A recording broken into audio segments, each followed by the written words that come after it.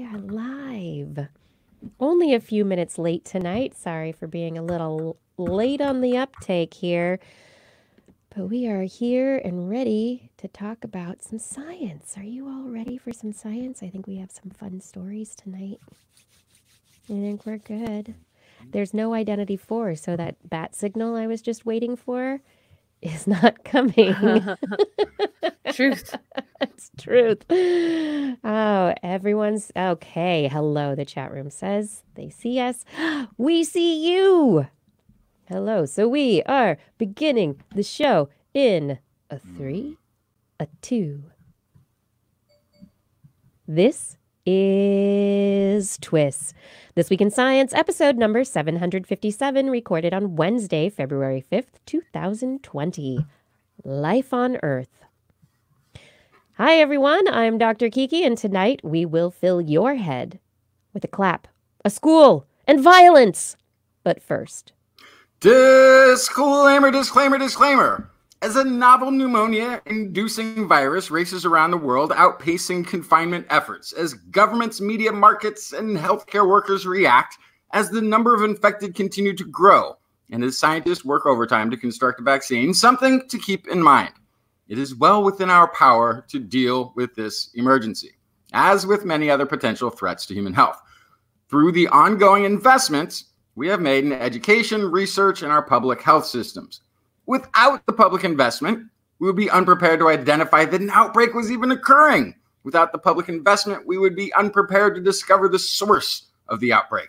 Without the public investment, we would be unprepared to react quickly and in an effective manner.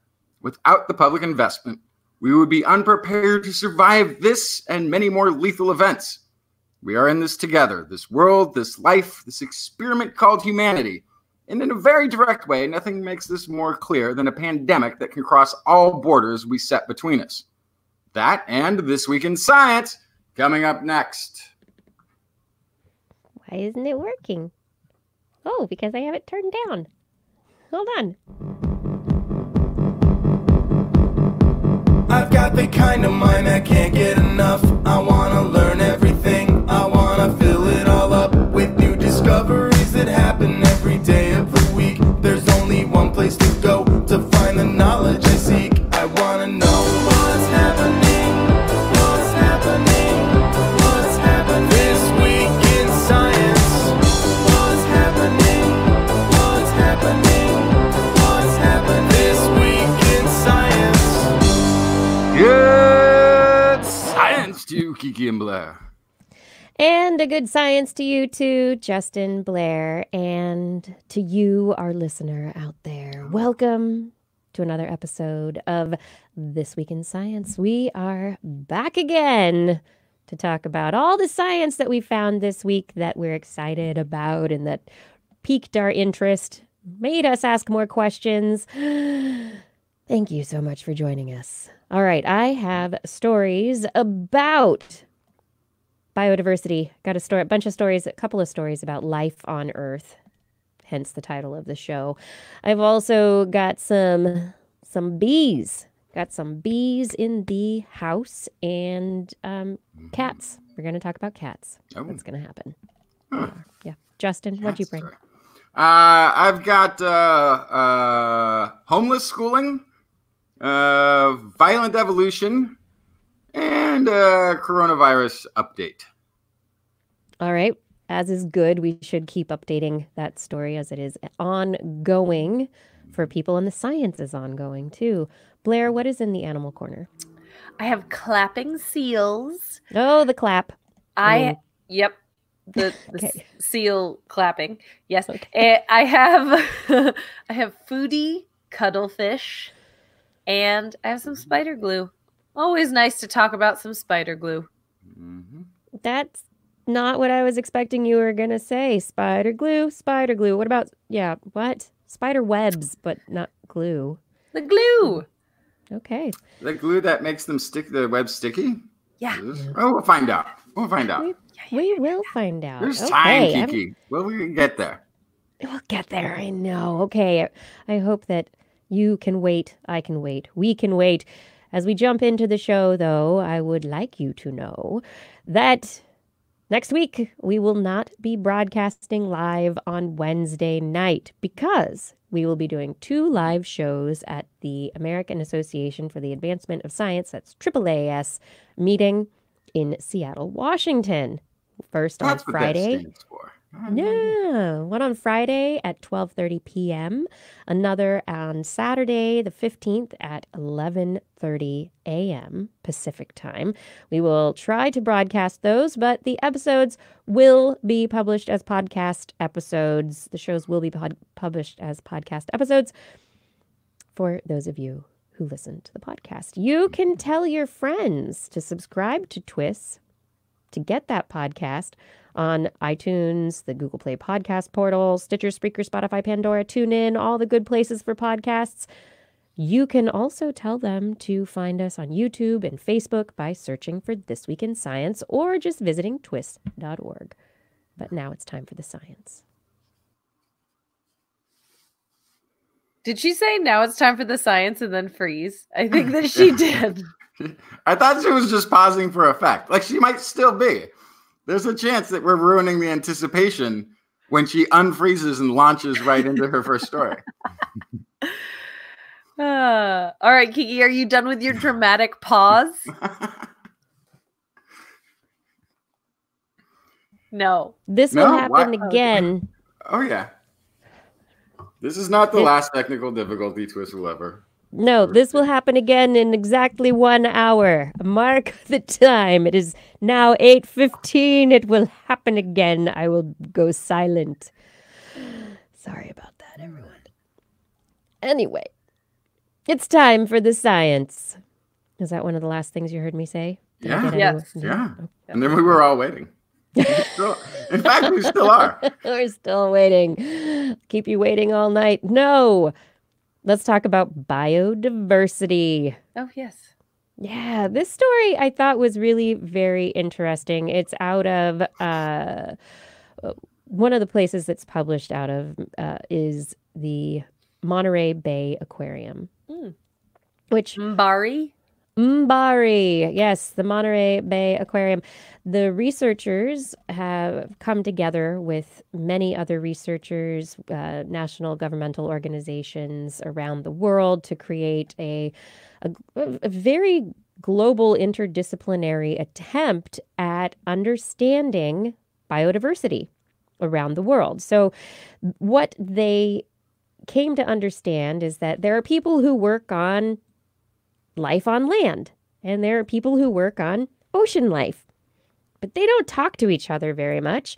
And so you have this distribution of animal life that is set to these disparate quadrants, when in fact there is a lot of overlap, and there are environmental factors that come from land and influence biodiversity in the ocean.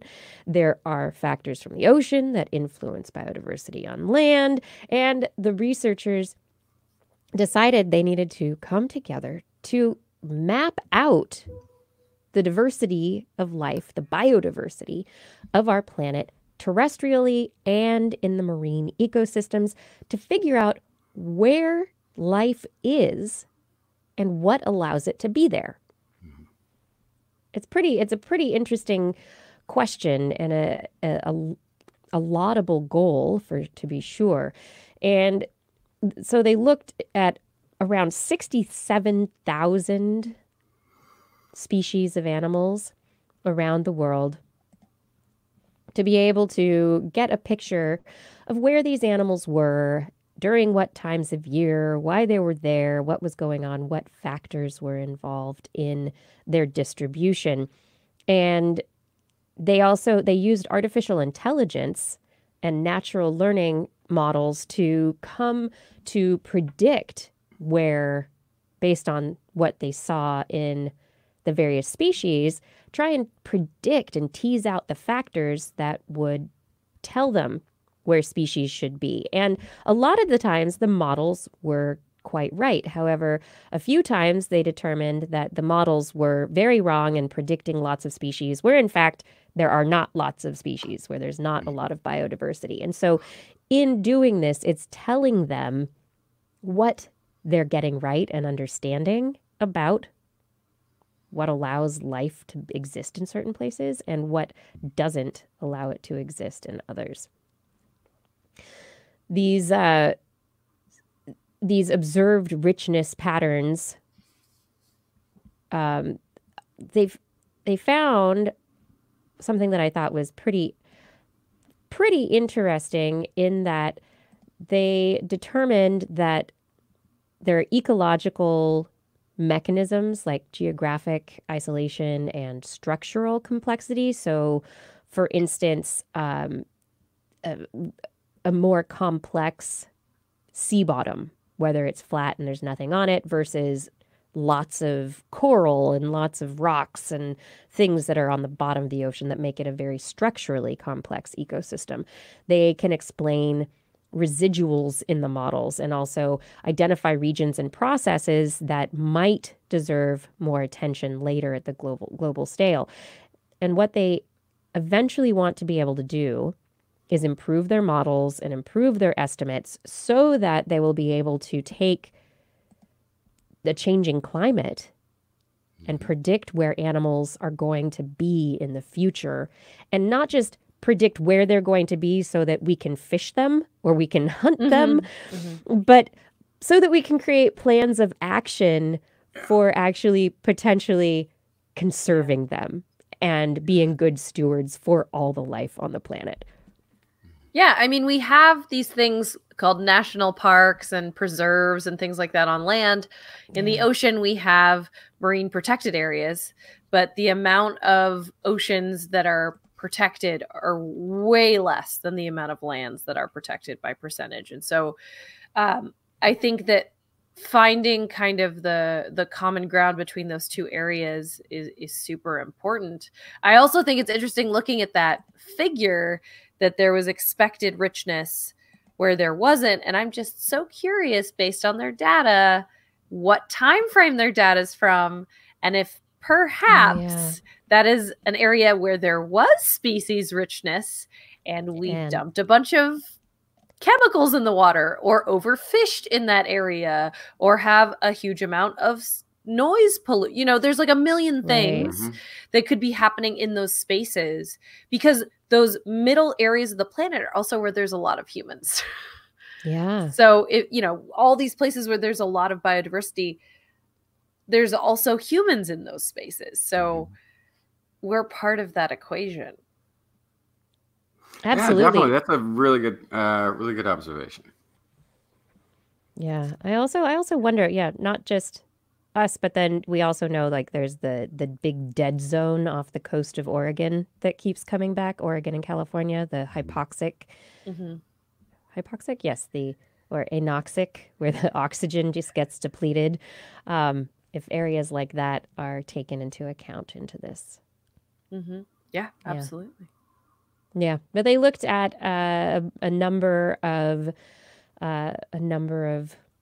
species ranges that were published. According to the paper here, it looks as though they were looking at distribution of birds, amphibians, and mammals from the International Union for the Conservation of Nature and BirdLife International.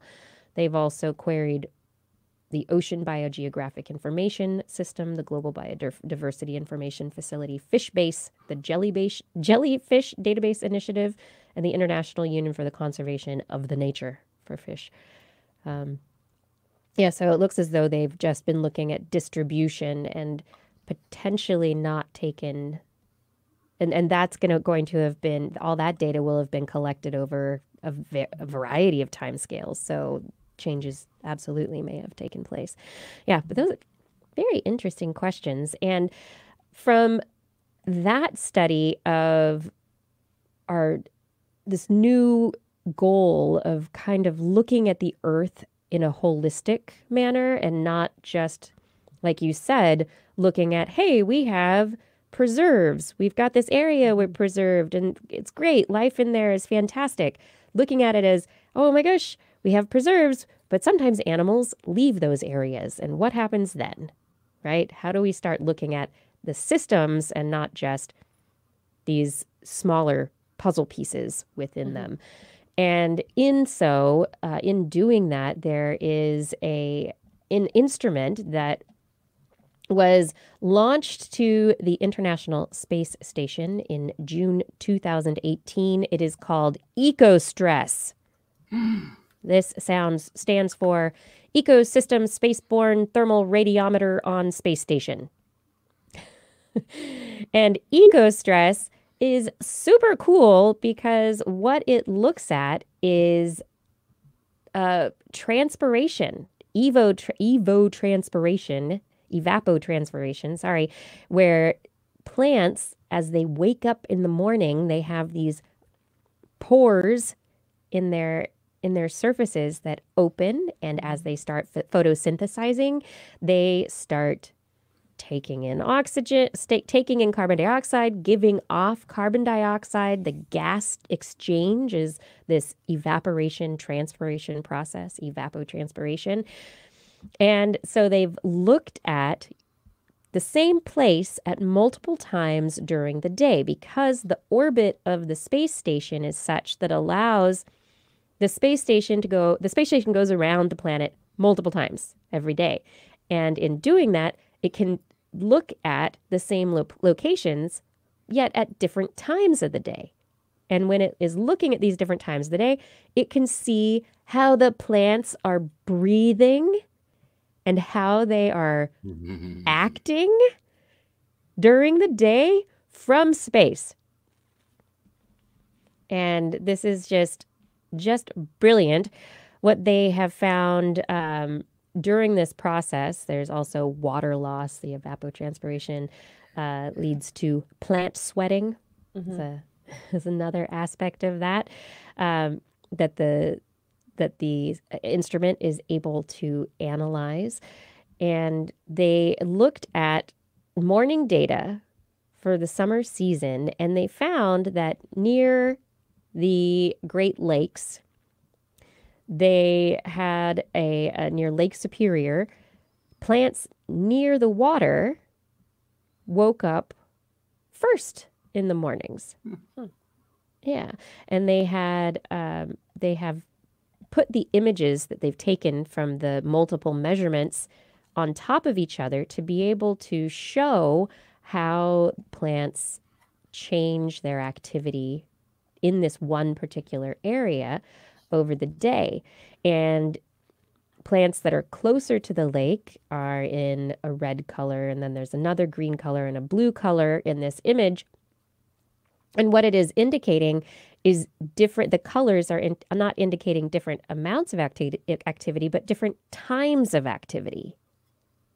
And so it's almost as if there's a wave of plant awareness of the environment that takes place from the shore of the lake further into land.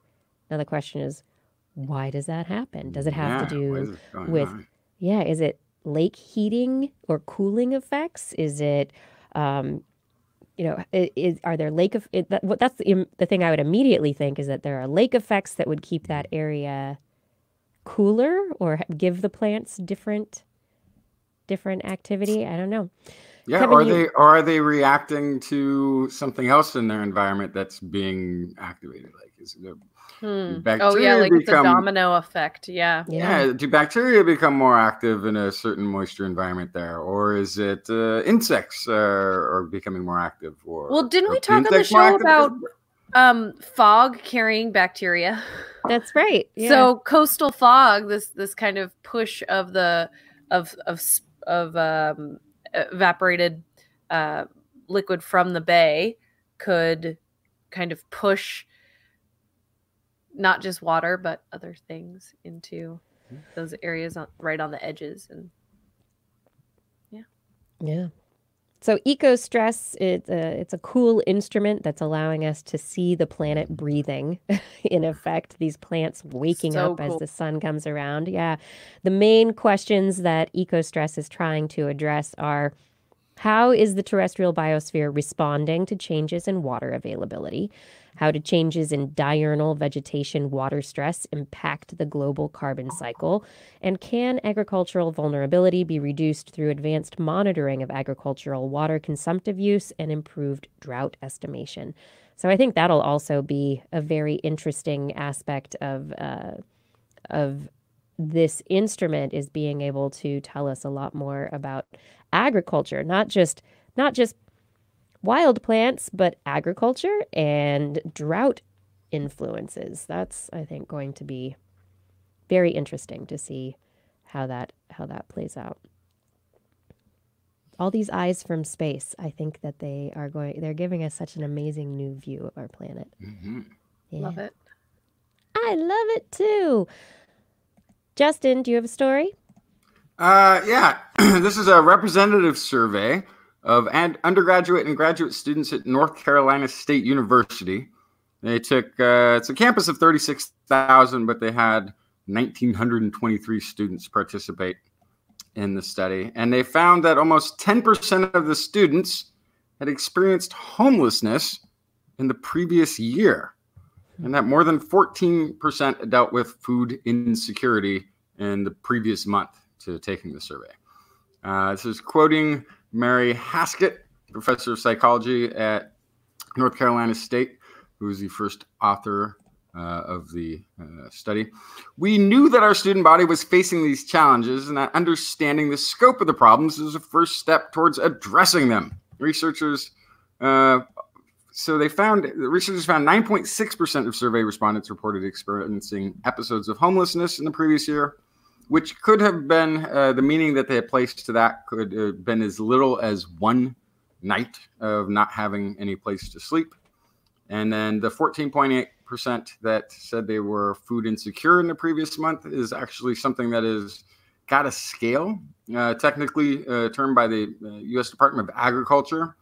And there's a 10-item inventory within this survey for food insecurity, which to the questions on there, they do an overall calculation of the 10 to come up with the 14.8% as being labeled food insecure. So, for example, to the questions, 20.6% of students were worried about not being able to afford food, at least some of the time, while 9.9% of the students had actually gone hungry because they could not afford food. Quoting, it's a tricky thing, place these numbers in context nationally, because while there have been efforts in the nonprofit sector to collect this data on college students and homelessness and food insecurity, there has not been much peer-reviewed research that has actually been published, says Haskett. The survey has helped make a difference at North Carolina State. The survey data provided an impetus for the university to launch several new programs, including small grants and meal swipes, which I'm assuming is something to do with their cafeteria, to assist students with emergency food needs. So it's kind of a horrible story. You know, part of it is we know that students go into pretty extreme debt these days at American campuses.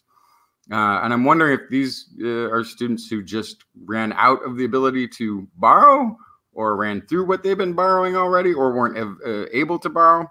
But it is just sort of a sad state of affairs that we have a nation that is not investing in the future generation of students and allowing this sort of situation to develop. Hopefully the study gets more attention, more universities hopefully look at this. One of the side notes is they said that they thought it was unusual for a state university to have these high levels, but they acknowledged that in the community college level, this was common. This would not have been a surprising result. And in fact, it may have been a lower result than what you might expect to get. But it's an understudied issue, which is kind of interesting because you would think at a university setting, there's room to study just about anything that somebody would want to take up. And this sounds like it could be a pretty important thing. It sounds like it's an incredibly important issue. And you hear stories about grad students living in their cars, or people living underneath their desks in the lab or doing whatever they can to make ends meet. And the truth of it is not everybody gets grants, scholarships, loans. They, either for the grants and the scholarships, they don't.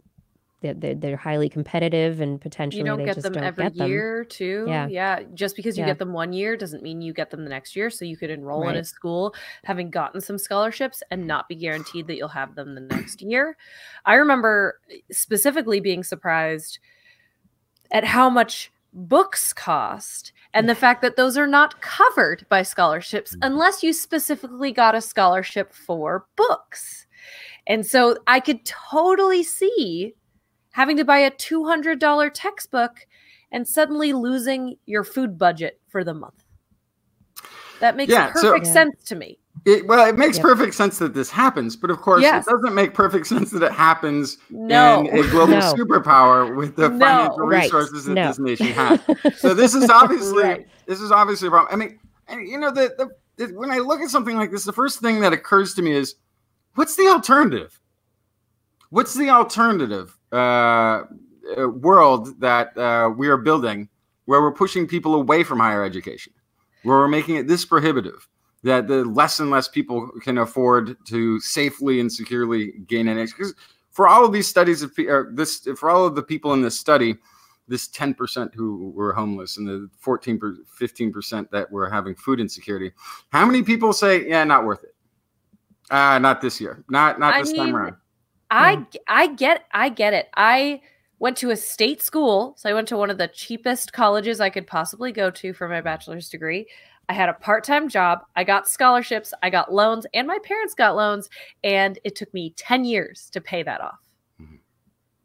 And that was the cheapest possible school I could go to. Yeah. So I get it. And if you don't want, it's a struggle.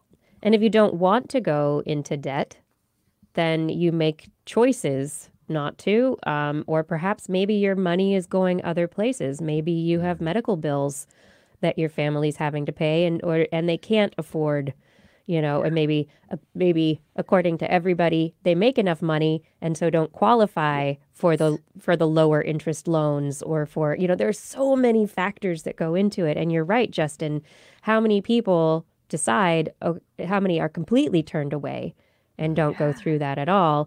I'm sure just about everyone knows of people or has, either or been that person who's struggled through a quarter or semester of school because they were trying to make ends meet so that they could do something that would give them a leg up in their future career. This is definitely something that needs to be studied. It's something that, there are these movements to make education free for states to provide higher education free of charge to people. And if you didn't have to pay tuition, if you didn't have to, or if it were easier to get money for books, perhaps it would make it easier for more people to be able to make that choice and to step into higher education and not be pushed away. Yeah. I mean, there's a real weird thing going on where the amount that the cost of college has raised in the past several decades in relation to the percentage that pay has gone up is so out of whack. Unrelated. Well, and the same can be said for housing. It's totally. It's also one of my fears I'm all for the proposals that are out there that create funds to pay for higher education, to take it off the debt burden, to take it out of the hands of the banks and make it something we do collectively as a society. Totally for it. The one concern I have is I've already noticed that college towns tend to have much more expensive housing than other places, because as you have people who are going to be coming in and renting and want to be close to facilities because they might not have vehicles and everything. Turnover, yeah. So it's one of those. The first thing that one of the candidates, name people, but is proposing also a flat fund that everybody gets. And the first thing I think is that rent will just go up that much. Like everybody who's paying rent, their rent will just go up by the amount of this subsidy. So it has to be a housing thing too. I mean, I know this is going off a little bit too far on this, but the UC Davis, behind UC Davis, an area that the campus has expanded into, they've massively expanded with student-run housing, because the city of Davis, the housing here has become prohibitively expensive, whether you're working full-time or not. Yeah. And so they've been trying to tackle this issue themselves by creating a huge amount of housing for their students. But it does take the actual communities like this university that's creating a food program for it. It's going to take the universities themselves to identify that they need to take better care of their main client, which is these students. They can utilize some of their resources to further the security, health, and housing of their own students. As a society, I think we should all be involved, but I think on the campus level, there could be maybe a smaller football stadium next time around, and a little bit more affordable housing for your students. Just saying. Just think about it. Just think about it a little bit more. That's right. All right. Well, we have beaten that horse a little bit, I think. Yeah. If you've tuned in, you're listening to This Week in Science. And if you're interested in a TWIS shirt or mug or other item of TWIS merchandise, head over to twis.org and click on the Zazzle link to browse our store. Do you know what time it is right now? What time is it? Speaking of horses, it's time for Blair's Animal Corner. I like that part of the show. She loves our creatures, great and small. Biped, millipede, no pet at all. If you want to hear about animals, she's your girl. Except for giant pandas and squirrels. Blair's Animal Corner. What you got, Blair? Oh my goodness. I have two of the most amazing stories. This is a great week for animal science, I gotta say. First, how would either of you, as a human, try to communicate with another human? I am strong, stay away. Or, I am strong, my genes are good. Would it be the same thing? Would it be different things? It would be different. One sounds more, I think one is much more yelly than the other one. Yeah, so one is yelly. The other is, I don't know, maybe more sensual. Well, if you're a gray seal, they both might be the same. And they might be clapping. Well, I guess if you've got one move. Yeah, that's your one move. Use it for everything. This is a new study actually finding that seals can clap underwater. Which, next time you're in a swimming pool, go ahead and try that real quick. I have tried it. It's not easy. The water gets in between your hands and you're like, I'm going to push the water out of the way. There's matter in the way. Absolutely. Yeah. This was captured in footage, which took 17 years of diving to catch. And this researcher, naturalist Dr. Ben Burville, a researcher with Newcastle University in the UK, caught a male gray seal clapping its paw, and it sounded like a gunshot-like crack. Really just sounds kind of like a loud clap. And so this raises many questions. The first one being, as we were just talking about, how do you make a loud clap sound underwater when you have no air to compress between the flippers? With all that water in the way. It is, we're not sure exactly how they do it. I guess they're just very strong and very effective at it. More study is needed for that in particularly. But these loud clapping sounds cut through the background noise underwater and send a clear signal to other seals in the area. So they think this is like a chest beating of a male gorilla, which is the I am strong, stay away, or I am strong, my genes are good. So saying both, I am a dominant male, other males, get out of it. Ladies, here I am. So it appears that this clapping could be important social behavior, which also means that if there is noise pollution, that could be a problem. Yeah, get in the way. Yes. I like the idea too that the clapping,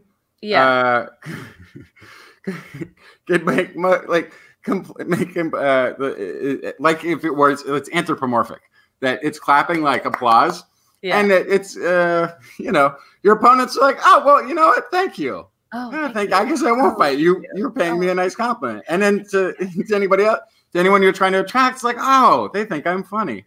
Or I think I'm good at this. Oh, okay. I like that. Oh, yes. Oh, keep at it. Oh, yeah. Yes. Oh, yes. So but instead, yes. Yeah. Instead, it sounds a little bit different. Wow.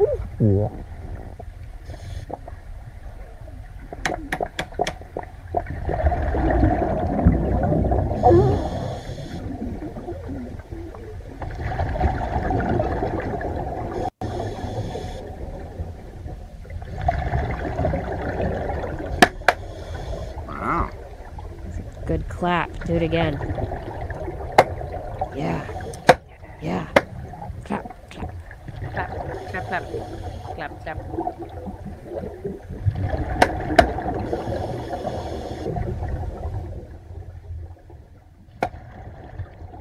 So is this something that maybe you already said it? Is this something specifically males are doing? Yes. Okay. Of course, it's only been caught on film, I think, this one time so far, but it just seems very deliberate, and other seals were responding to it. So the other thing that's interesting about this is that for over 100 years, seals in circuses and in zoos have been trained to clap, which is interesting because I think humans, their own hubris this whole time, have assumed that we taught them to do that. But this kind of leads us to believe that perhaps this is a behavior that kind of already exists, which animal training in general, it's so much easier when the behavior already kind of exists. And you're just reinforcing it for some. Exactly. Yeah. So I was this evening, I was trying to teach my puppy to shake, and it's really hard to get that behavior for the first time, but she also likes to bat at things with her paws. So I had to try to elicit that behavior. And if I could elicit that behavior, then it's much easier for her to go, oh, when she does this hand signal, she wants my hand, because she's offering it up on her own. Me shaping that behavior from scratch is really, really difficult unless you can build on something that already exists. So seals doing this in the wild actually makes perfect sense for how people could train seals to clap so easily for so long. Because also we have to remember that about 100 years ago, our understanding of how to train animals was so out of whack with what we understand now, that being able to do it so successfully and consistently, there's a good chance something there is a vestige from wild behavior. So it makes perfect sense to me. But it is interesting that it took 17 years to catch this. It's possible that seeing humans around, the seals aren't doing it because there's another element. They're not worried about the other seals around. And it's possible that this guy, having spent 17 years diving, maybe a particular group of seals is like, oh, yeah, that's just our buddy. We know him. That's oh, great. Dr. Ben. Yeah, he's just hanging out. But this is a good reminder that if we don't know a behavior exists, we can't protect it. And so before we knew that seals were using this behavior to communicate, we wouldn't know that it's something that we'd have to be careful about with noise pollution. But we do know that marine mammals in general use sound signals. They call. So it's not that too hard to believe. But yeah. I can make your hands clap. Yeah, there we go. Yeah. I'm so hip. So next, I have my favorite story of the week about cuttlefish. Cuddle, as in you want to cuddle them. I know. These are the amazing magicians of camouflage or environment adaptation, and they can solve puzzles and recognize patterns and do deduction, and they're just so special. Well, there's something new that we can add to that kind of resume of how cuttlefish are amazing, and it is that they have a capacity that I often lack, which is the ability to make decisions based on future expectations, such as eating less for lunch when you know there's a fancy dinner coming. Oh, I have problems with that. Yeah. Yes. Oh, there's a fancy dinner coming. Why did I go to the Chinese buffet for lunch? Researchers tested 29 cuttlefish 5 times a day for 5 days to find their favorite food. They offered crab, they offered shrimp, they had them at equal distances, and watched what they went for first. And all cuttlefish love shrimps. They love their shrimps.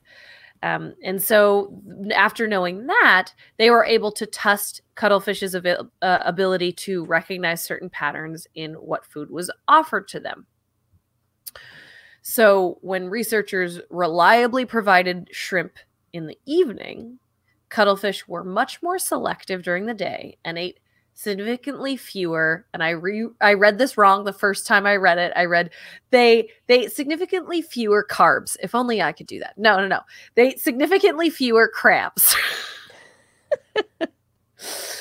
So they were like, oh, I'm skipping the crab for lunch because I want to eat that shrimp later. I'm going to save up. When they were provided with shrimp on a random basis, the cuttlefish would become opportunistic and eat more crabs, not carbs, during the day. So they were able to remember patterns of food availability and therefore optimize foraging activity to guarantee not only that the volume of food that they were eating was enough, but that they could eat more of the foods they prefer. So this flexible foraging strategy shows that cuttlefish can adapt quickly to changes in their environment and the availability of food in their environment using previous experience. They can build on that. And this shows valuable insight into the evolutionary origins of complex cognitive ability. As we often say with the cephalopods, is that if they have these very complex problem-solving skills, there's a good chance there is a common ancestor that shared that. And cephalopods and vertebrates diverged around 550 million years ago. So if we are going with that theory, that is some old knowledge. Now, I'm not so sure about that because also other vertebrates are definitely not as smart as cuttlefish. So I also am willing to think that perhaps they are super smart in a convergent evolution pathway where they're just really good at similar stuff to higher vertebrates because they both have evolved as the smarties in their habitat. Yeah. There's definitely a natural selection advantage to being smart. I'm definitely just a survival edge to it. I just kind of had an interesting thought. So we were talking earlier about biodiversity and comparing biodiversity on land in terrestrial environments versus in aquatic environments in the water. And I was thinking about the evolution of hominids and how they were kind of this quote unquote higher intelligence pathway that we got in terrestrial habitats. What if cephalopods were the mirror image for the aquatic environment? So because there were so many invertebrates in that first kind of radiation of evolution of all the invertebrates, of all the starfish and jellyfish and octopuses and all this kind of stuff that just exploded, right? So that was this huge explosion of species in the oceans. What if the cuttlefish and the octopus and the squid are this arm of evolutionary history in oceans that are this kind of terminus of like the smartest and most evolved? It's possible, right? It's possible. Yeah. I mean, Well, as possible. Justin I often mean- says, we're all the same evolved, right, in terms of time. But I mean, the yeah, mammals. we all had as much time to get here. Yeah. I mean, the mammals are still pretty smart in the ocean. right, you but they know, started on land and then went then back, to the ocean. Right. But these So- are just the animals who Mhm. stayed, the inverts who stayed in the water. I'm just wondering. Yeah. It's It's just- an interesting question. But I mean, this study is very interesting. And I'm noting that one of the authors on the paper is my advisor from my PhD. She That's is fun.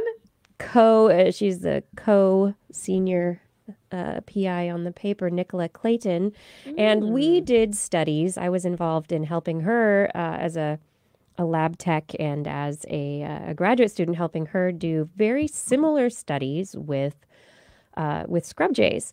And we were looking at the idea of episodic memory and this question of whether birds could remember specific time, place, cues, and contexts to be able to, pretty much answer the question of the questions of who, what, when, where, and why, these episodes in their lives. And the initial experiments that we did were very similar to this, just looking at preferences for waxworms versus kibble dog food and changing the availability from different times of the day. And the birds acted very similarly, where they changed the way they consumed because they had this, because what this shows is it's not just selective foraging behavior, it's also time dependent. It's also an awareness that there is time. And so there is memory involved, and there's an understanding by what we would call what we would consider a very simplistic invertebrate, right? Mhm.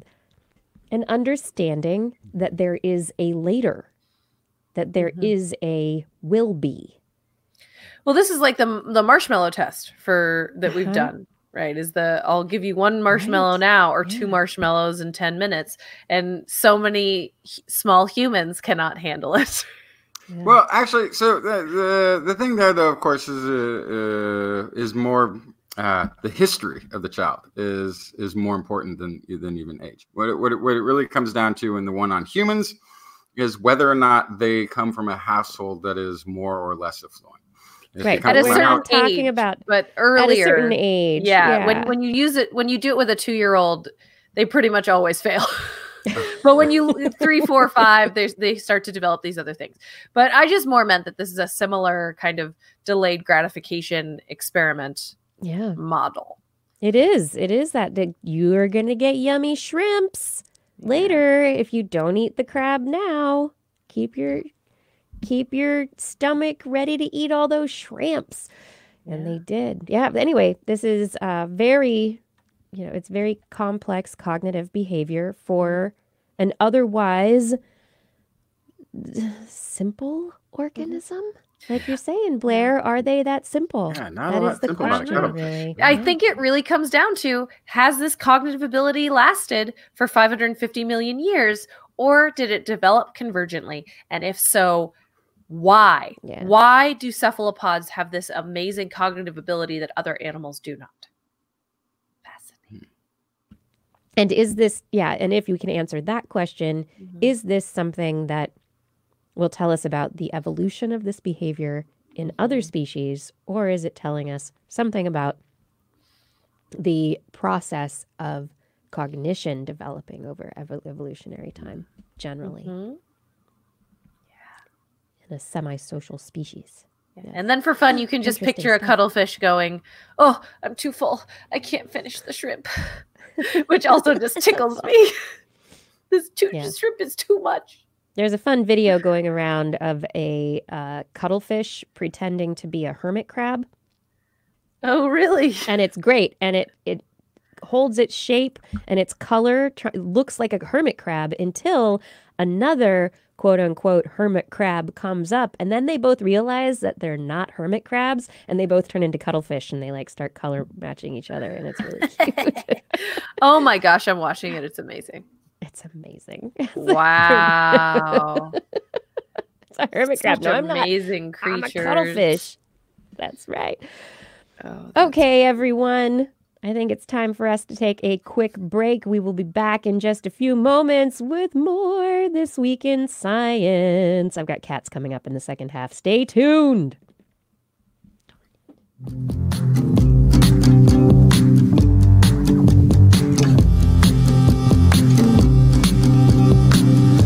Can't explain the things you've heard with more than intuition.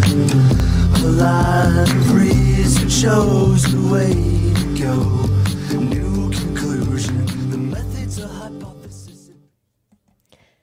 Thank you for listening to TWIS. You are the reason we are able to do what we do every week, bringing you up-to-date and down-to-earth news and views on science discoveries. And with your help, we can do even more together. We can bring a sane perspective to a world full of misinformation. Head to twist.org right now, click on the Patreon link, and choose your level of support. Be a part of bringing sanity and science to more people. We can't do it without you.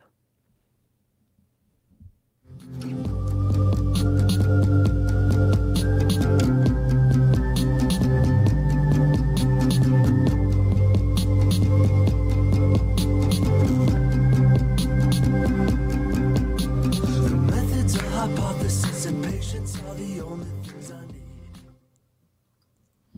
And we're back. You're listening to This Week in Science. Yes, we are back. And this week, hold on, let me get a story. We have a What Has Science Done for Me Lately?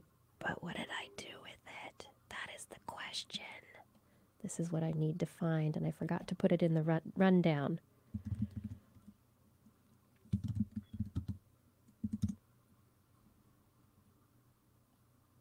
Okay, here it is. I have found it. Here it is. It is time now for that segment that we want to fill with all of your emails and stories. And this week we have a What Has Science Done for Me Lately from a Minion, Brodie Pomper. Greetings, TWIS humans! I am a greenhouse manager growing grasses, herbaceous, perennials, and bamboo for the wholesale ornamental trade. My undergrad education was in plant science and agroecology, and I've become obsessed with plant pathology. I'm studying bioinformatics at the graduate level while working so that I can once again live in a science world, which is my natural habitat. What science has done for me lately is biocontrols. Natural enemies of arthropod pests, beneficial fungi, and bacteria.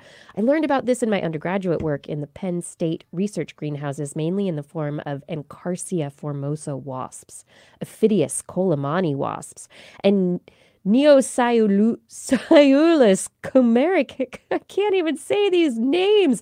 Neosciulus cucumeris mites. There we go.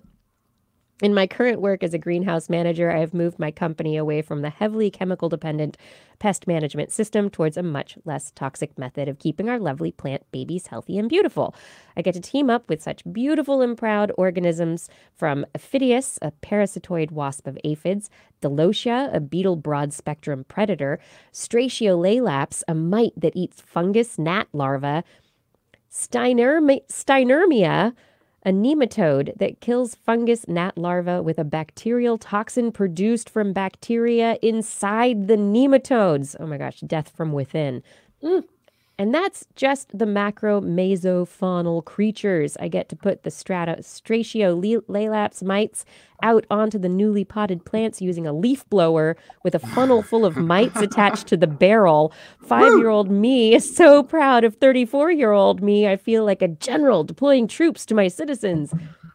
I also get to team up with wise, tough, and innumerable microbes with beautiful names like glomus, trichoderma, pisolithus, rhizopogon, azospirillum, Pseudomonas, Streptomyces, and Paenobacillus. Some of these creatures parasitize pathogenic fungi. Others make nutrients more available to the plant. Others still competitively exclude the pathogens. It's dazzlingly complex, and there's so many unknowns, just the way I like it.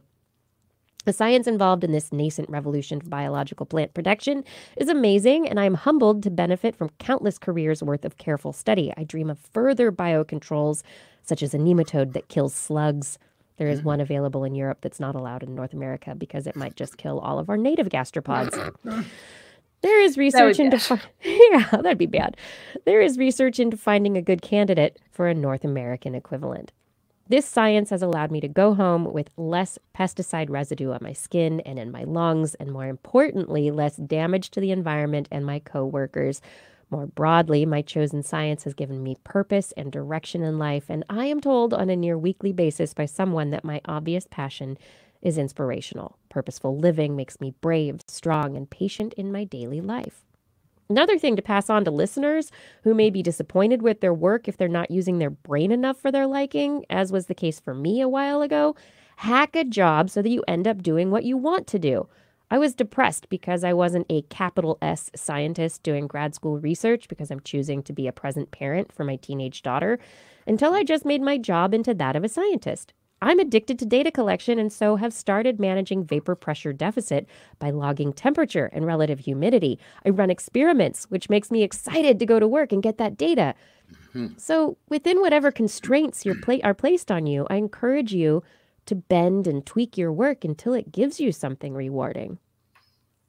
I love TWIS because you guys have fabulous contextualization and incisive critical thinking, which allows me to better deploy the eyebrow of doubt when encountering popular science press.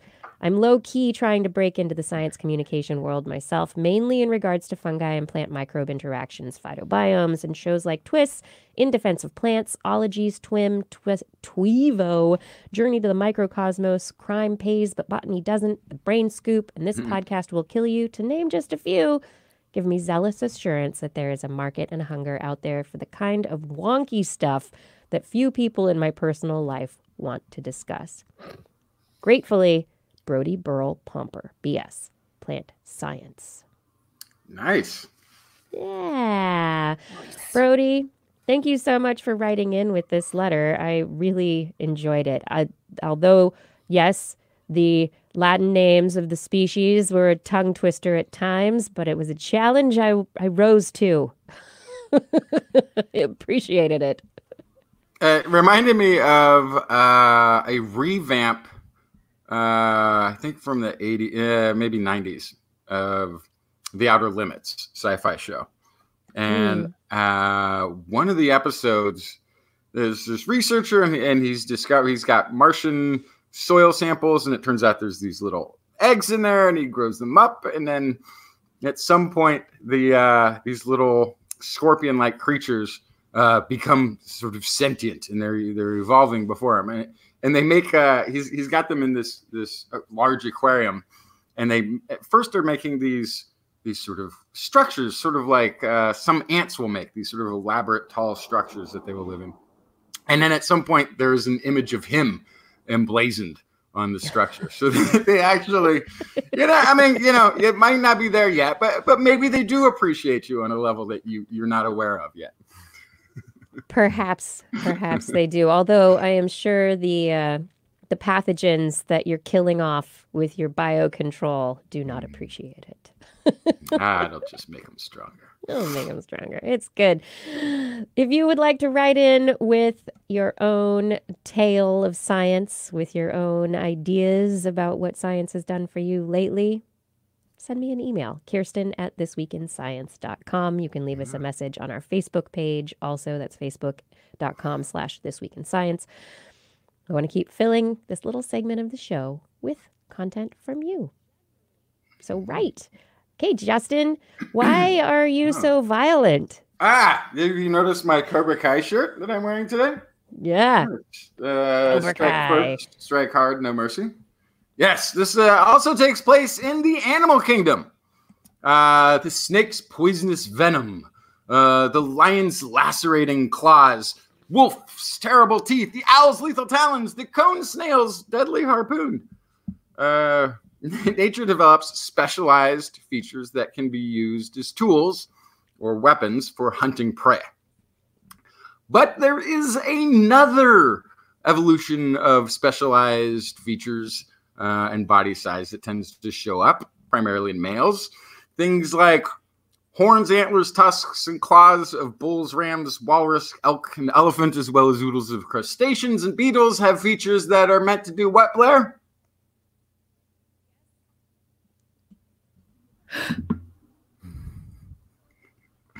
Defend, you're right. Defend their mating territory. Yeah, that's what I was going to say. These are features that are used as weapons for mate competition and defense more than anything else. These are evolved weapons and tools that have mostly in male populations that are designed around the conflict of mate competition. But what about humans? Do humans have anything like this? Well, according to new research from the University of Utah, males of the human species have upper bodies that are built for punching. Yeah, like the karate contest. Yeah. There we go. This is published in the Journal of Experimental Biology. In mammals in general, says Utah professor David Carrier, the difference between males and females is often greatest in the structures that are used as weapons. And for years, Carrier has been exploring the hypothesis that generations of interpersonal male-male aggression long in our past have shaped structures in human bodies to specialize us for fighting one another specifically. Past work has shown that proportions of the hand aren't just for manual dexterity. They potentially also protect the hand when it is formed into a fist. Other studies have looked at the strength of the bones in the face, which were likely the target for such punches.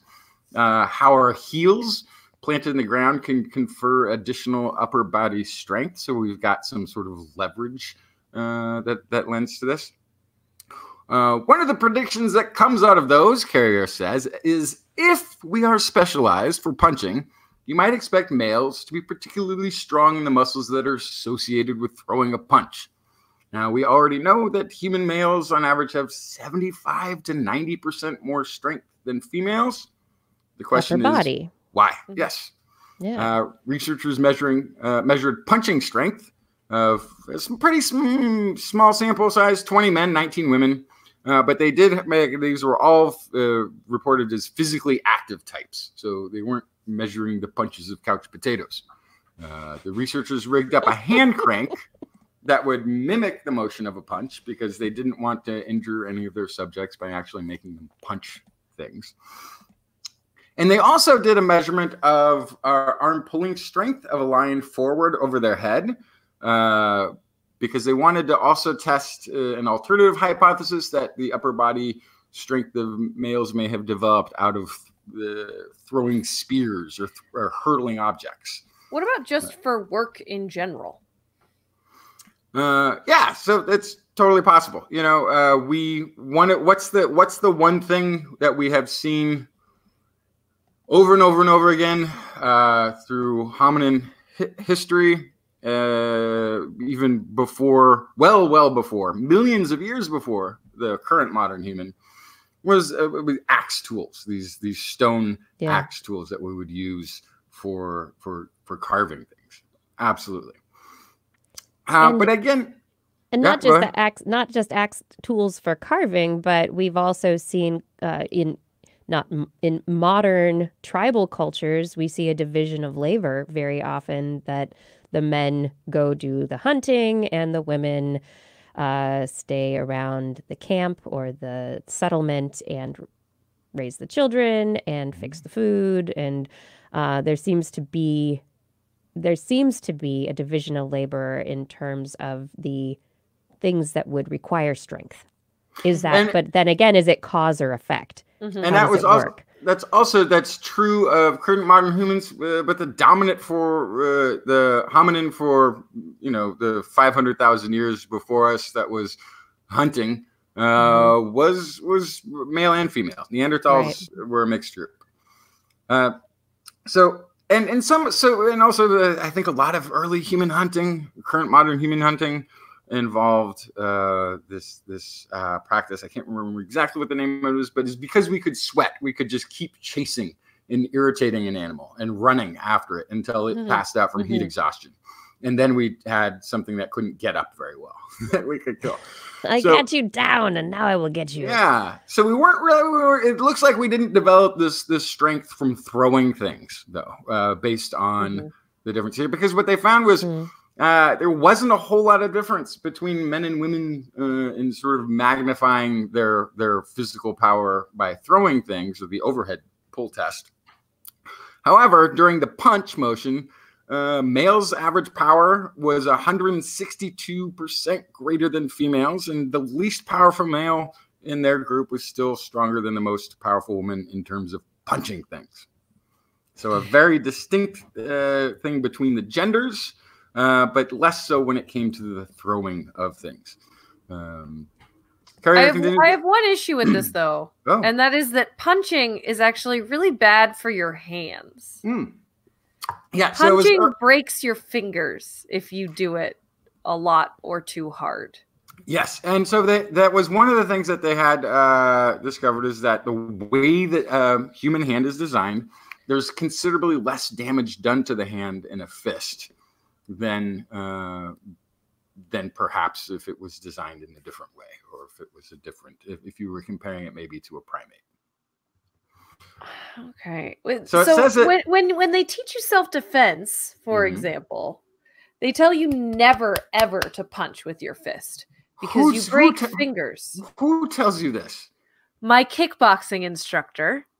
Okay, well that's because they have a bias towards kicking people. No. Actually, you're supposed to self-defense tip. You're supposed to punch with this part of your hand, with the palm of your hand, the bony part of the palm where your thumb connects. That is actually what you're supposed to punch with, because you can break your fingers when you punch. So there's different schools. There are different schools, and I will say that if you have not learned how to form a proper fist, which if you're just taking a self-defense class, you don't know how to form a proper fist. You don't have the hand strength to form a proper fist, and so you're not going to be supporting the fingers well enough to not break them. But people who are fighters, they have built up their hand strength, and their punching, the form of their fist is actually very solid and doesn't easily break. So it's more you may split the skin on your knuckles first, but we're too domesticated is what you're telling me. That's what I would say. Okay. I would say there are people who are trained to fight, and they punch and they do not break their fingers just with a punch. That's helpful. But there's it's how you make the fist, and then also there's just upper body strength. Being able to throw an elbow with strength is something that would be useful as well. But yes.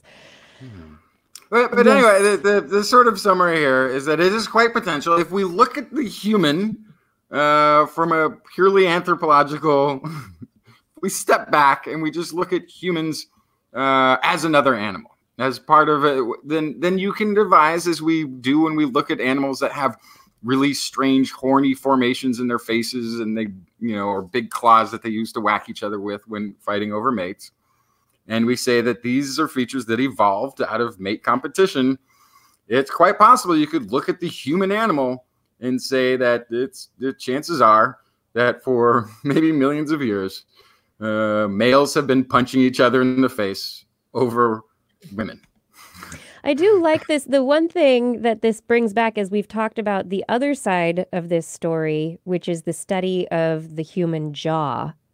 And the original question was whether or not the male jaw specifically, had evolved to take a punch. And I think that was one of the first questions. And so I find it interesting that now they're starting to look at the other side of it, which is the actual throwing the punch. Yeah, and there's a great history of watching people punch each other in the face, basically. From boxing to MMA.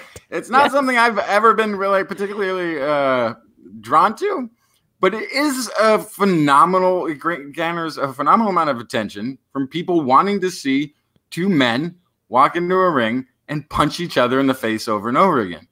And it may harken back to a long ancestry of having done this for mate competition. So maybe part of the excitement of watching somebody punch somebody else in the face until they fall down is that part of your brain is going, ooh, they get the mate. Oh, well done. Well, way to survive. Way to complete your biological task.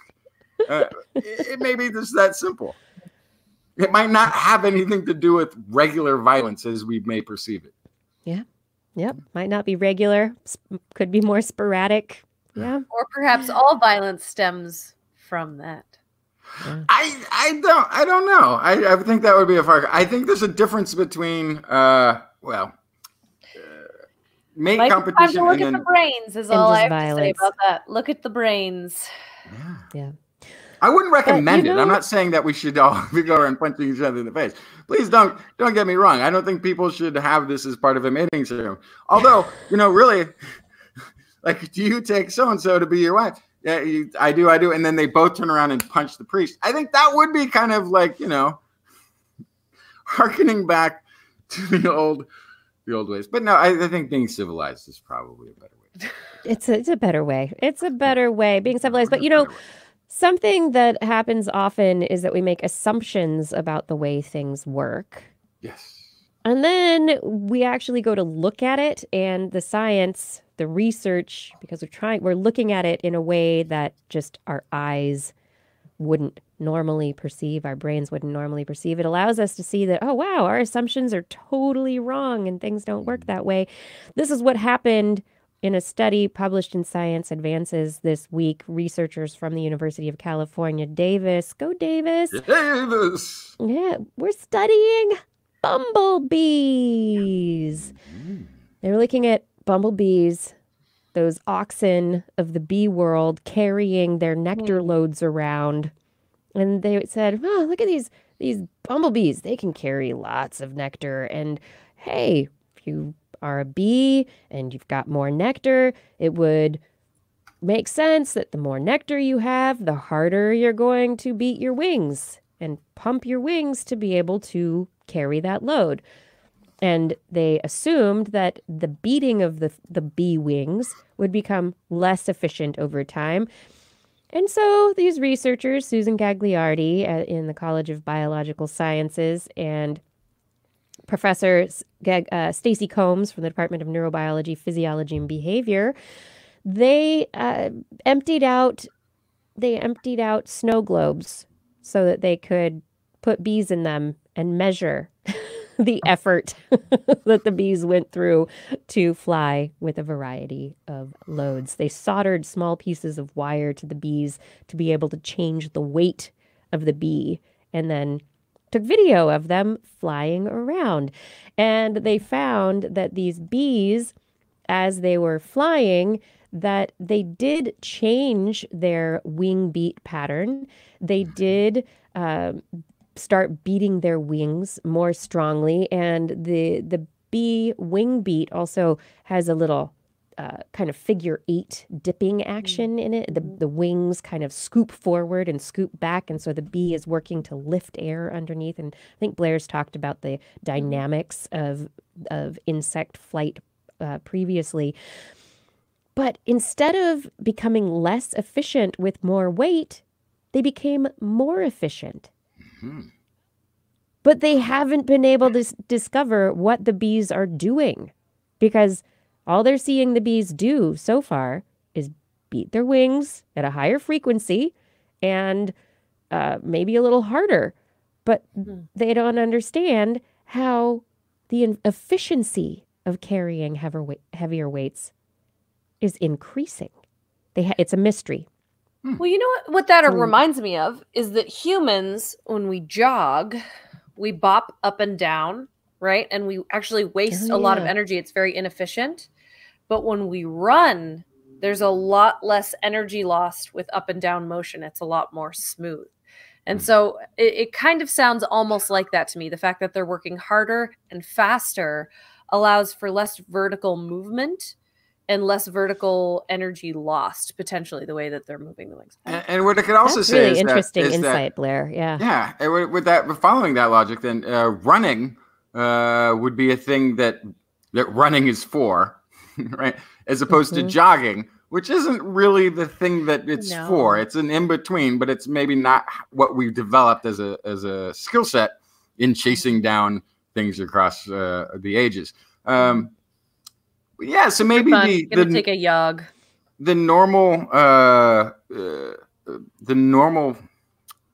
design for a bee is to be carrying something, and so then maybe that's their more efficient place with that. That a lot of that flight is geared around being able to do.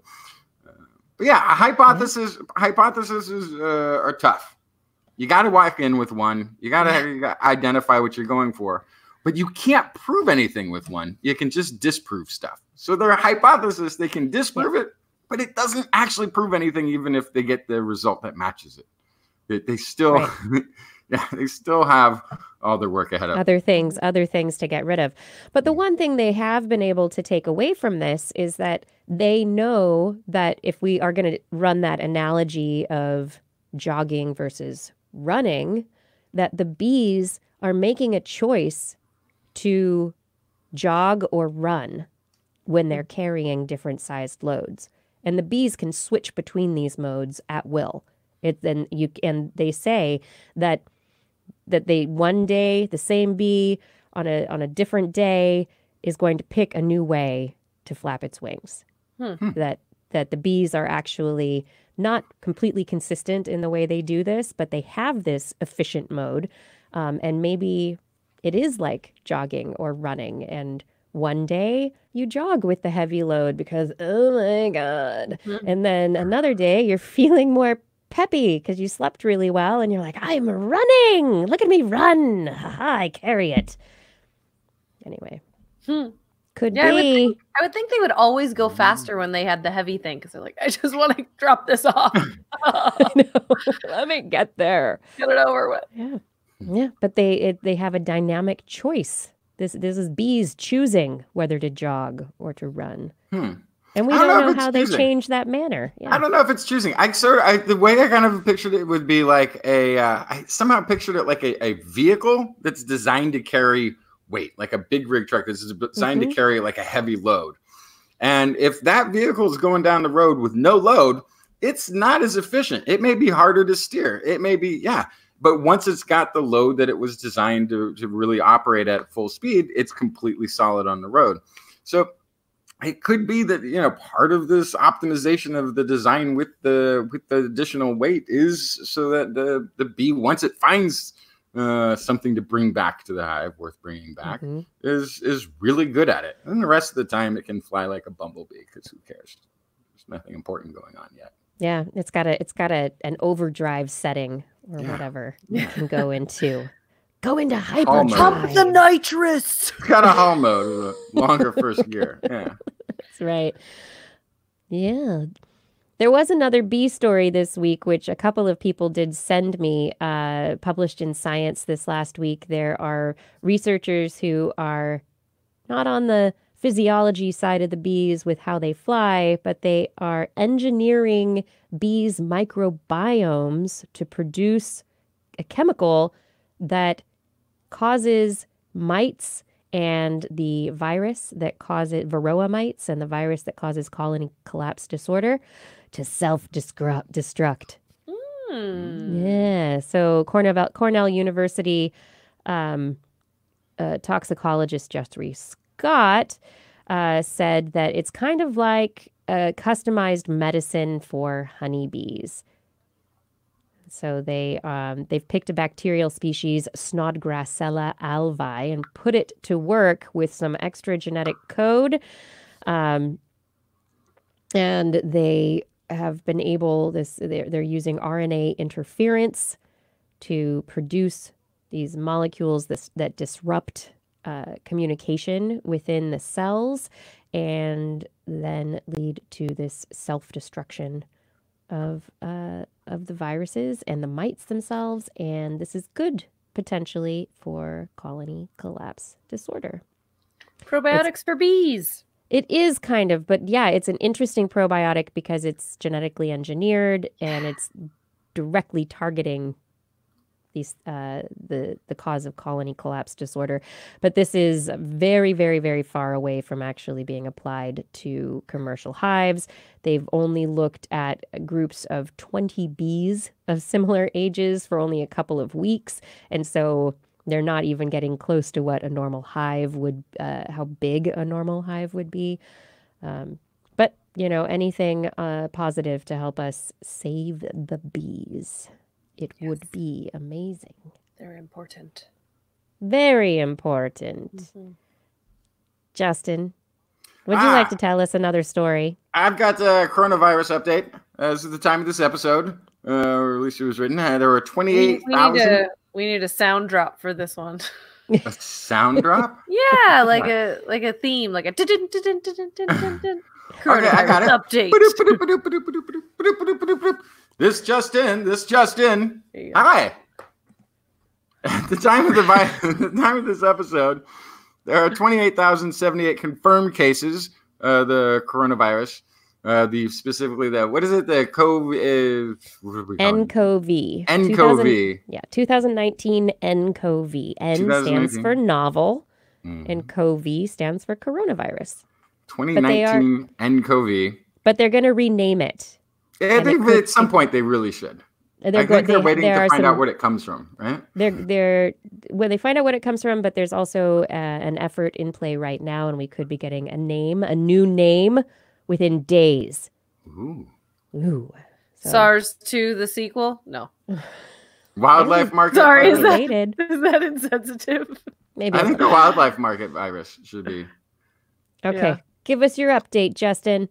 So yeah, 28,078 confirmed cases with 564 reported deaths. And despite this rapid rise in the cases, the mortality rate remains at about 2% overall, though it is much lower outside of China. Additionally, the pneumonia deaths associated with the virus are occurring among older individuals at rates similar to seasonal flu, which either makes it not such a big deal or makes the regular seasonal flu a major health crisis, depending on your age. While China remains the most affected nation, cases have been found in just about every developed nation. I think 26 plus countries now have cases identified. The sort of major concern there, though, is the lack of cases in anywhere in Africa, anywhere in South America, and only 2 cases in Russia, which sounds like underreporting or missed cases. Concerning also because it means that if there are cases in these regions that are going unreported, despite the efforts that take place elsewhere to create quarantine, you may be creating human reservoirs. It's hard to believe that nowhere in Africa or South America is there a single case of this. Right. And it's hard to believe, like you said, that there's only 2 in Russia. Yeah. All of Russia. Yeah. Yeah. Although my instinct would tell me that Russia is doing its own monitoring, but not cooperating with reporting, whereas other places just may not have had the infrastructure to react quickly enough to differentiate this from a regular flu. Yeah, that is the absolute the truth. And most likely in Africa, that's what we're dealing with, is they don't have tests to be able to differentiate it. Okay, so interestingly though, this last week we've had the seriousness both being taken very serious, the outbreak being taken very serious, and being played down considerably in China, which is suffering financial losses while struggling to contain the outbreak. Apparently 62 airlines have canceled services and flights to China at this point. Mm-hmm. This week found China's foreign ministry spokeswoman pointing fingers at the United States and other countries for overreacting, stating that the U.S. had inappropriately overreacted by issuing negative travel advisory statements and stating the United States hasn't provided assistance, despite being the first to impose a travel ban on Chinese travelers, and that this was only to create and spread fear. Meanwhile, 11 million people within the Chinese city of Wuhan remained locked down on quarantine for a second week without significant services being provided to them. While the Foreign Ministry spokeswoman regularly gives in-person public statements and responds probably to pre-written questions from the not-so-free press, the current information releases have all been done by streaming video. So no more going out in person and in public and delivering these messages. And I can see, the numbers actually got a little bit higher since as we're now showing 28,280 confirmed cases, 565 deaths. What's also interesting is the total number of patients that have recovered was about similar a week ago to the number of deaths, and is now doubling the number of deaths. So the expectation is, if these trends continue, we're still looking at something that is as lethal and is recoverable as a regular seasonal flu. However, it's it still is novel. Hundreds of thousands of people around the world. Yeah. Well, and actually, this is a tiny number compared to what happens in a regular seasonal flu, where 35 million people in the United States alone get it, and many tens of thousands die from it. And it tends to affect elderly people. Well, but we have a flu shot that Yes. sometimes can be effective against that, and we do not currently have a coronavirus vaccine. We do not. Don't have a vaccine, So- but what's also interesting is that we are dealing with something that we know has crossed at least one, if not two, species in its mutations and its ability to cross-infect animals. So what we don't know is what else can this jump to. For instance, if it can jump from human to human, if it's come from a different mammal into humans, can it go to your cat? Can it go to your dog? Can it also find another reservoir post-human? And can it mutate within humans to become more or less deadly? So the fact that we have very little information in that category makes this pandemic worth not panicking, but being very, very serious about. And again, even if it we turns know out little about it. Yeah. And even if it turns out to never become more lethal, and the family pets are safe from this and everything else, it's a good test run. We should be practicing at containment in case this was a more lethal or strain of a virus that was causing more damage. Yeah. So. And And to it's your the point, kind of thing. Oh, Yeah, go ahead, Blair. well, the graph on the screen here in the lower right is actually, I think, exactly what you want to see in a situation like this. It's very frustrating that there's exponential growth within China, but that the growth of number of cases outside of mainland China is pretty much a flat line. There are not a lot of new cases popping up around the globe. Some of that might have to do with reporting, true, but if we are able to better contain this, it won't blow to the worldwide proportions that SARS did in the past. And I think that this is a good kind of show of how things have adjusted since then. So it's already well past SARS. It's well past that number in terms of people who have it. Now the deaths are still lower because it's not as lethal. Which also, I thought it had not spread as evenly across, though, that it was more localized. That's totally you possible. Can see that. Yeah, that's totally possible. It's also very possible that the current spike in numbers it may continue partly within China, partly because there is a lot of talk about when it was initially reported as having been discovered may not have been actually the time point at which it was actually discovered, and it may have been going on a little bit, if not a lot longer, which also would help to explain why it has reached such a large population, if not much larger than what we're seeing reported within China. So, and even outside of China, even though like you mentioned earlier, even though countries are reporting it, there is still a limitation in health services' ability to diagnose this particular virus versus the flu or versus other symptoms that are very similar. And so the diagnostic ability and then putting it on the tally is difficult. However, that's the way it's working. The thing that I find very interesting about this is it's also very visibly beginning to affect not just China economically, but the global supply, where Airbus has shut down a plant in China because of the virus. We have car parts that are not being manufactured because of the quarantine and the shutdown. And so car companies like Toyota and others are potentially going to be unable to fulfill orders of their vehicles as a result of the slowdown in the parts. We also, in terms of medical materials themselves, are going to see a slowdown. The majority of surgical masks and other items are produced in China, and so they're staying there to help the population there, number one, but they're also not being manufactured at the rate that they potentially were before because people are sick and things are shutting down. So there is there is a change in availability of things. And I'm just saying, in terms of the global scale, it's just a real reminder that yes, a country may be hit, and I don't know. This is a political thing, but we all need to pitch in. Every country needs to pitch in when something like this happens and it affects a country. And there's a little bit of a vicious cycle here, too, in that this is exactly why a nation like China, with a state-run media and everything else, might want to suppress the information from coming out because they've seen before how they can be negatively impacted financially.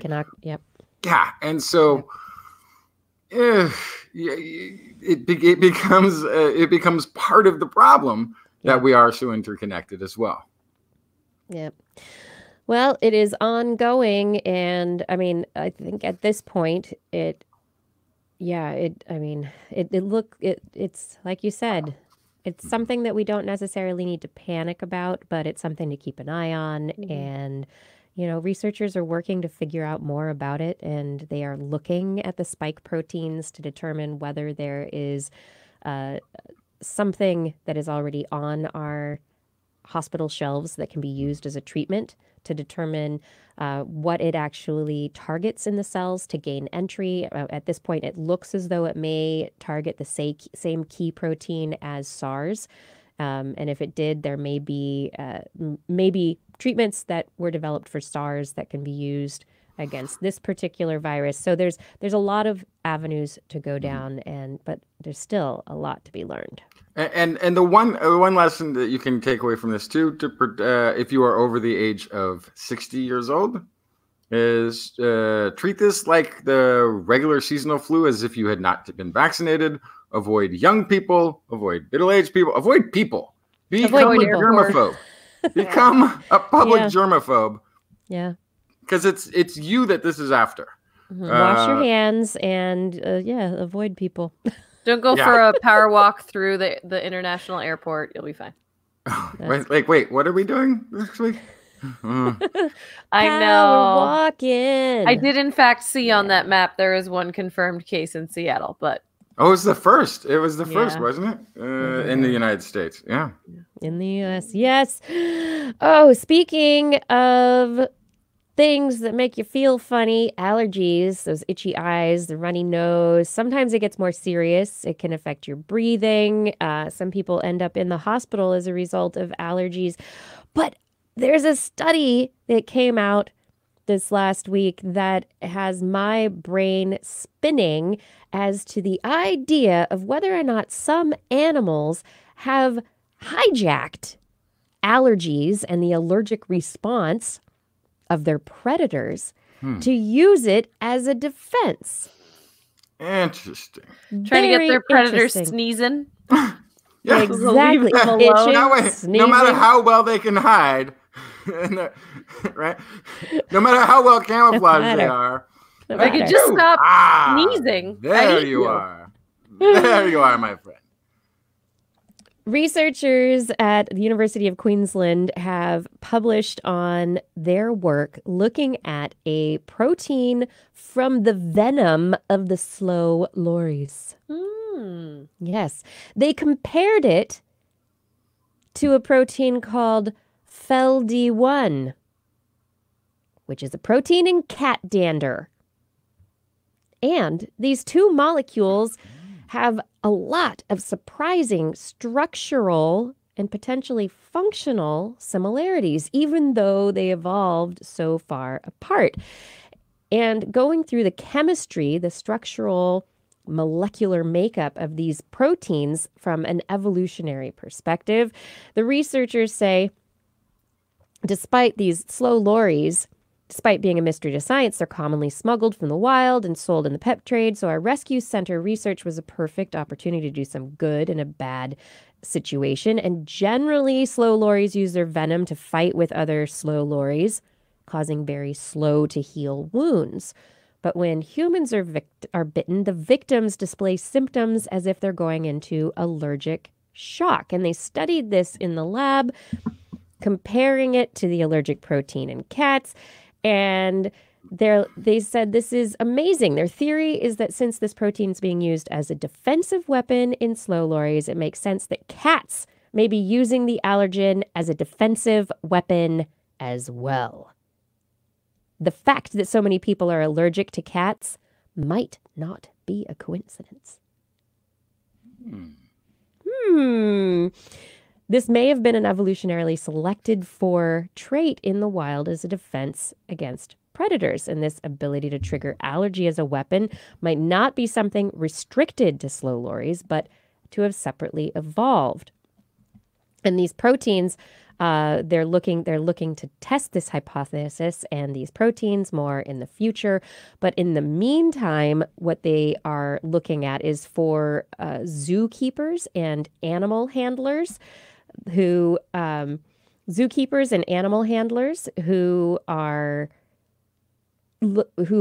potentially bitten by slow lories, and the venom affects the slow lories, that they could potentially use cat allergy medications to help stop their allergic response to the venom. Crazy. That the venom might actually be treatable with allergy medication.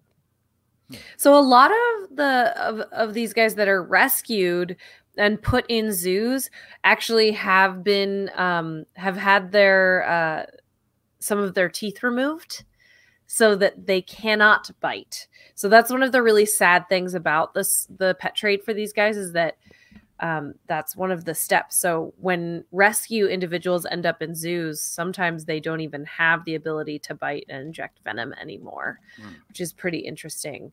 I have not seen many zoos with lorises in them, so no. Well, Wouldn't it be also like, I'm trying to picture like the idea that humans as a predator were targeted with this. Wouldn't it be the other way around? Wouldn't humans become allergic to cats as sort of like a pre-warning to avoid certain areas? To avoid them, maybe. Well, then that wouldn't be an allergy, would it? It would be a reaction, which is but the whole allergy thing is that the histamines are kind of overreacting, right? Okay, so, but think of this now. Go way back in the back of the Abac machine. Yeah. And it's just there, or it's not selectively. Now, those who are not allergic to cats don't even notice that this cave has a certain affect. And they think, this looks like a perfectly reasonable place to sleep tonight. And others with who get this immune response, negative thing, sure. But they're like, I can't breathe. Like, this cave, there's something wrong. It's haunted. I don't care. I'm out. But they don't get eaten by the lion. So then it persists for more and more generations. Yes. That's interesting. I see you're thinking. Yes. And now they are our little allergen-bearing beasts. Yeah, they're still the enemy, but whatever. Interesting. Yeah, it is very interesting. But, if there's a way, if these animals, like you said, if there's a way to counteract the allergenic potential of the slow lories venom, then maybe fewer slow lories will end up losing their teeth. Maybe more will be allowed to keep their teeth. Maybe there'll be a way to stop that practice in the future. Yeah. And just in general, don't get an animal as a pet that's not a pet. Right. A lot of them come straight out of the fair. wild. They are not born in captivity. And then all sorts of crazy stuff happens to them as a result because they don't make a good pet. They don't make a good pet, but I think the take-home message here, though, also is that very interesting question. Is there a possibility that allergies have been hijacked as a defensive mechanism? But then I can't help but wonder, like, why? I mean, we could talk about this forever, but why do they still exist in cats if cats have domesticated us, which is the new theory, right? Is that, like, we didn't domesticate cats. Cats domesticated us into taking care of them. Why wouldn't evolutionarily they want to lose the dander? Yeah, to become perhaps even they will. more. It's only been 30, 50, 80,000 years. But we don't know yet. So And there is the aspect I don't think it's been that long. that hasn't been that long. No. With humans, no, it's been several thousand years. I would but put not 4 or tens. 5, Yeah. 5,000 years tops, I would say, with cats. It's Maybe not a some really thoughts. handy creature Anyway. to have around. It really is, because it offers no Sure benefit. it is. It's not a working animal. Purring, cuddling, soft laps. Farm cat. it's Oh, no, nice. none of those things. We've adapted to become familiar with it. Those are horrible sounds. Terrible. Those are the sounds of a predator about to eat you normally.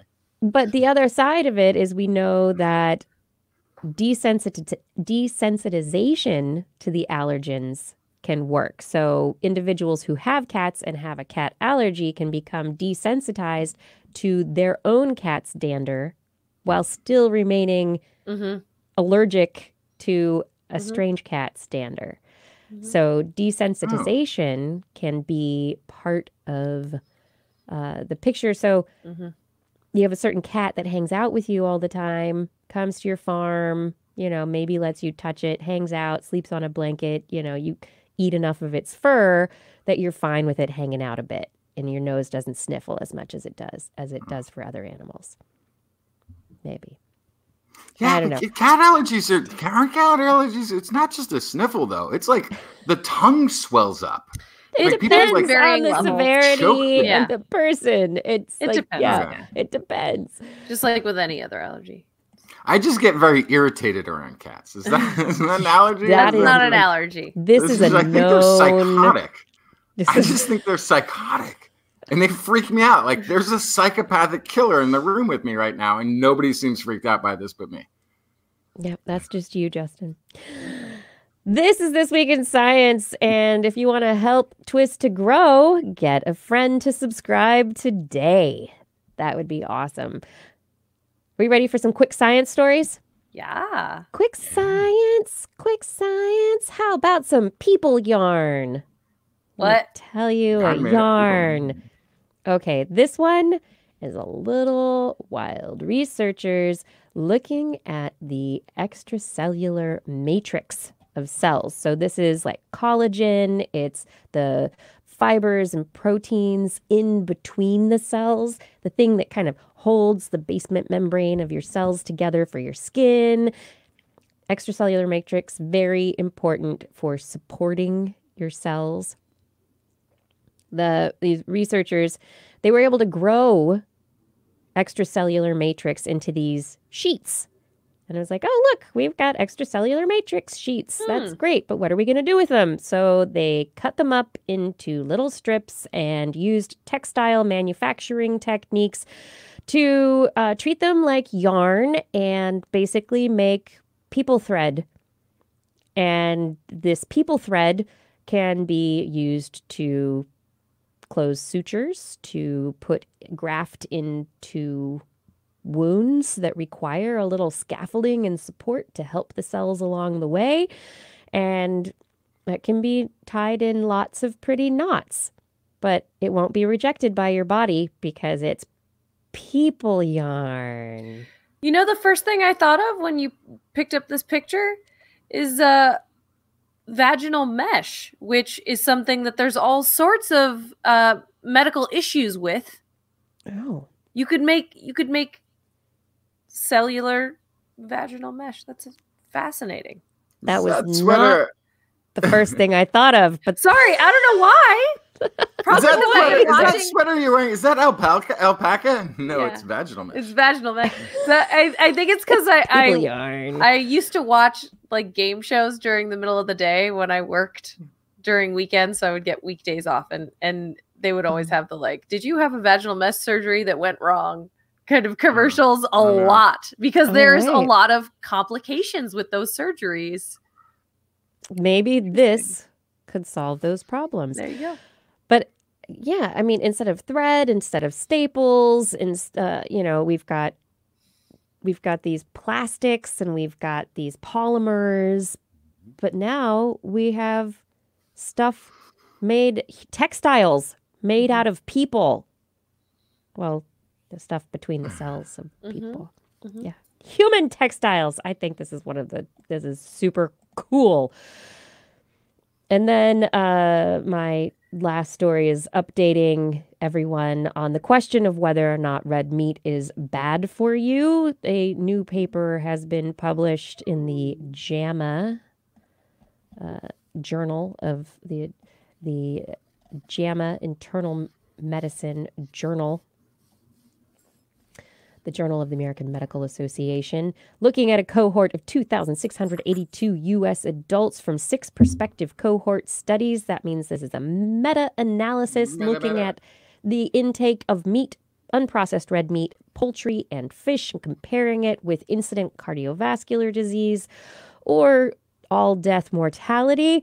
And dun, dun, dun, if you eat red meat, you're more likely to have a heart attack and die. That's pretty much. Although technically, is it the red meat or is it the It's fat? linked. It might be the fat, who knows? The But lipids. they did find that every meat except for fish, so red meat, unprocessed red meat, and poultry, all were associated with higher incident of cardiovascular disease. Poultry too, which was surprising. You fried chicken. Yeah, you Could eat be a the fried chicken. That's probably, yeah. And fish was the only one not associated. However, all-cause mortality, chicken and fish were lumped together, and red meat was on the bad side. So the researchers pretty much say if you're gonna eat meat, you're taking your life in your hands. No, that's not what they say, but meat consumption is definitely something that actually one of the researchers says that eating meat at any level is not really safe. 2 red meat or poultry servings a week were linked to premature death and heart disease. So, fish it is. I have a quick story that I didn't bring. They found evidence of Neanderthal DNA in African populations. But it's exciting, but then it also turns out that they think it came from European backwash. Yeah. Basically, current modern humans who left Africa, settled into Middle East and Europe, interbred with Neanderthals, and then at some point later, some of those descendants came back, migrated back to Africa, and that's why the signal is there. So, not ancient Neanderthals of Africa, and that's why I didn't bring the story. But it's quick. It's not. It's not. It's Eurasian really backwash. Still really interesting, but yeah. Very real quick, you want to hear about spider glue? Yes. Yeah. Oh yeah. We never got to the spider glue story. Yeah. Spider glue. Moth wings, one of the great things about moth wings is since they're fuzzy and they're covered in tiny scales that sloth off as you touch them, it's really easy for them to escape spider webs. But there's a type of orb weaver spider called the Sirtarachne akiri. Say that again? That lives in rice paddies in Japan, and they actually make their webs horizontally and have these silks that dangle down, and they're drenched in a special glue that forms globules that look like beads on a string. You can see them with the naked eye. Sounds beautiful. They have a special glue on them that only works in humid conditions. And it allows for the glue droplets to actually go through the capillaries and underneath these little scales of the moth wings and actually dissolve and solidify all of these scales and other matter on the wings to kind of make an extra thick, sturdy glue. So they use this defense mechanism against the moths. Wait, it's using a chemical reaction within the moth's wing itself? Yes. Oh, that's so some next level stuff right there. So it moves through the capillaries and also interacts with the water in the scales to kind of liquefy them and re-solidify. And so it's just a fascinating way of getting around this defense mechanism, but it also is a water-dependent glue, kind of like super glue, actually, that has an amazing opportunity for application for human use. Very interesting. Let's follow the glue. Yes. It'll stick. Let's follow the glue. Globules. That's one of those great words. Nice word. Also, sloughing. Is it sloughing? Slough. Soggy sloughing. Soggy sloughing globules. Globule kind of sticks you in an oozy way too when you try to say it. Globule. We've done it. We've done it. Oh yeah, we came to another end of another episode. Wow. Globule. We've done it. Thank you for listening, and I hope you enjoyed the show. If you did, share it with a friend. I would love to shout out to Fada. My whole second half bit. Yeah. Never mind. I'd love to say thank you to Fada for your help with social media and show notes. Gord for manning the chat room. Thank you so much. ID4, who's not here tonight, but for usually recording the shows, we've got audio. And I want to thank our Patreon sponsors and the Burroughs Welcome Fund for their generous support. Thank you to Paul Disney, Stu Pollock, Ed Dyer, Andrew Swanson, Craig Landon, Ed, Philip Shane, Ken Hayes, Charlene Henry, Joshua Fury, Steve DeBell, Alex Wilson, Tony Steele, Richard Porter, Mark Mazzaros, Bob Calder, Jack, Matthew Litwin, Jason Roberts, Bill K, Eric Knapp, Richard, Brian Condren, Dave Neighbor, Ben Bignell, Justin Taylor, P.S., Josiah Zahner, Howard Tan, Donald Mundus, Sarah Forfar, Dan K, Matt Base, Darwin Hannon, Project Pecoraro, Gene Tellier, John Gridley, Corinne Benton, Adam LaJoy, Sarah Chavis, Rodney Lewis, Tiffany Boyd, Mountain Sloth, Seth Gradney, Stephen Alberon, Rat John Astronomy, Dave Friedel, Daryl Myshak, Paul Ronovich, Sue Doster, Dave Wilkinson, Noodles, Kevin Reardon, Christoph Zuknarek, Ashish Pants, Ulysses Adkins, Artyom, Rick Ramus, Paul John McKee, Jason Olds, Brian Carrington, Christopher Dreyer, Lucis Lazuski, Jim Drapeau, Greg Riley, Sean Lamb, Steve Leisman, Kurt Larson, Rudy Garcia, Marjorie, Gary S., Robert Greg Briggs, Brendan Minish, Christopher Rappin, Flying Out, Aaron Luthen, Matt Sutter, Mark Hessenflow, Kevin Parachan, Byron Lee, E.O. Thank you for all of your support on Patreon. I'm a seal. Clapping. I can make your hands clap. If you are interested in supporting us, you can find information at patreon.com/thisweekinscience. On next week's show, remember, there will be no live Wednesday broadcast, but tune in to twis.org/live on Friday, the 14th at 12:30 p.m. and at Saturday, the 15th at 11:30 a.m. for our live shows at the AAAS annual meeting in Seattle, Washington. Yes, these shows will also be published as podcast episodes. Just Google This Week in Science wherever podcasts are found.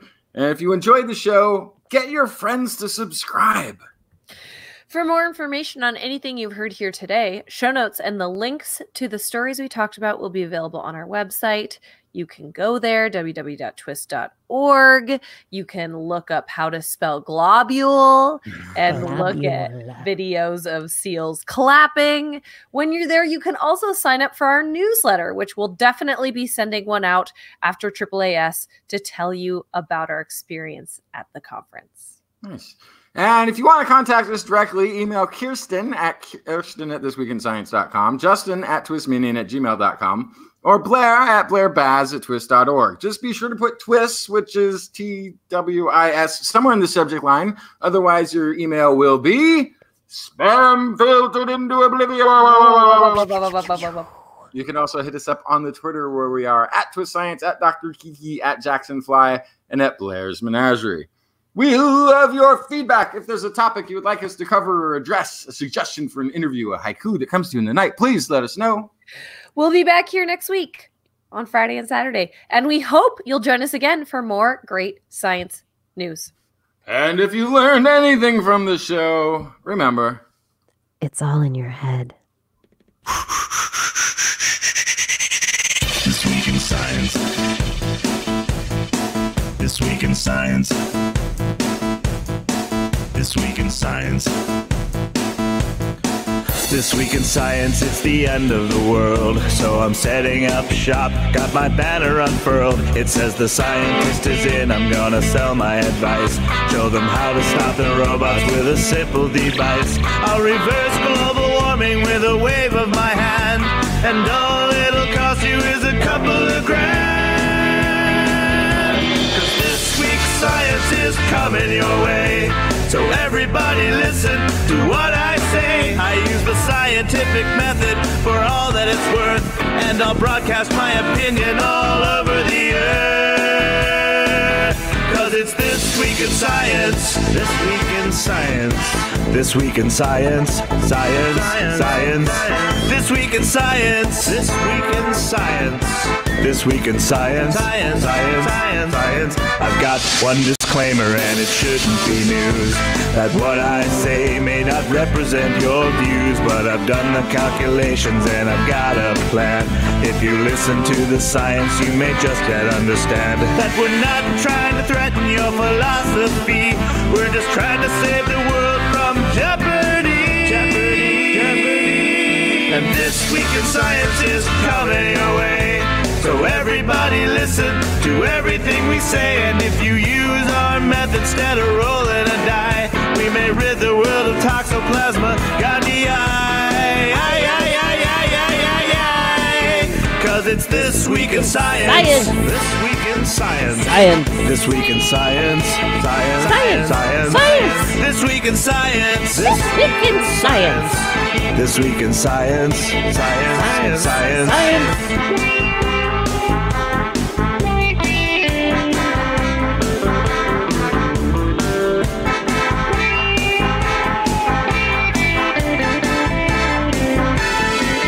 Got a laundry list of items I want to address. From stopping global hunger to dredging Loch Ness. I'm trying to promote more rational thought. And I'll try to answer any question you've got. But how can I ever see the changes I seek when I can only set up shop 1 hour a week? This Week in Science is coming your way. You better just listen to what we say. And if you've learned anything from the words that we said, then please just remember it's all in your head. 'Cause it's This Week in Science. This Week in Science. This Week in Science. Science. Science. This Week in Science. This Week in Science. This Week in Science. Science. Science. This Week in Science. This Week in Science. This Week in Science. This Week in Science. This Week in Science. This Week in Science. This Week in Science. This Week in Science.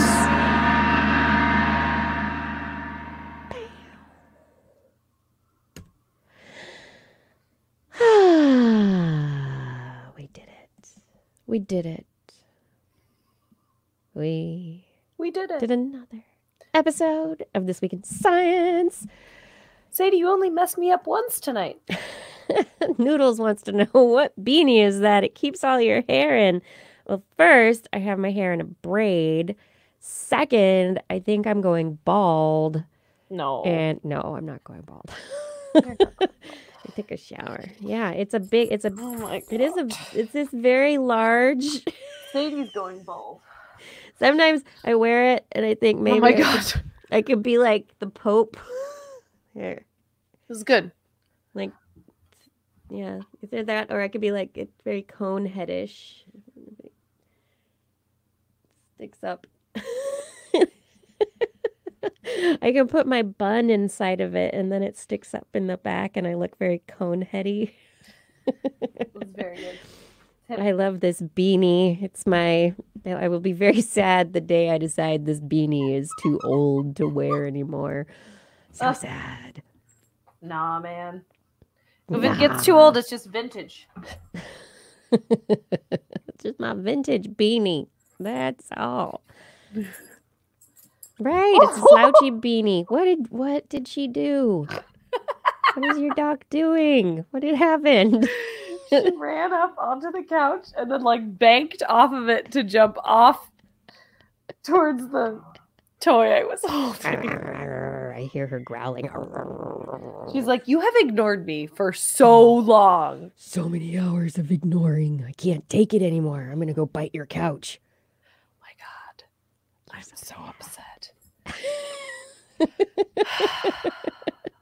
My little angel is no angel, turns out.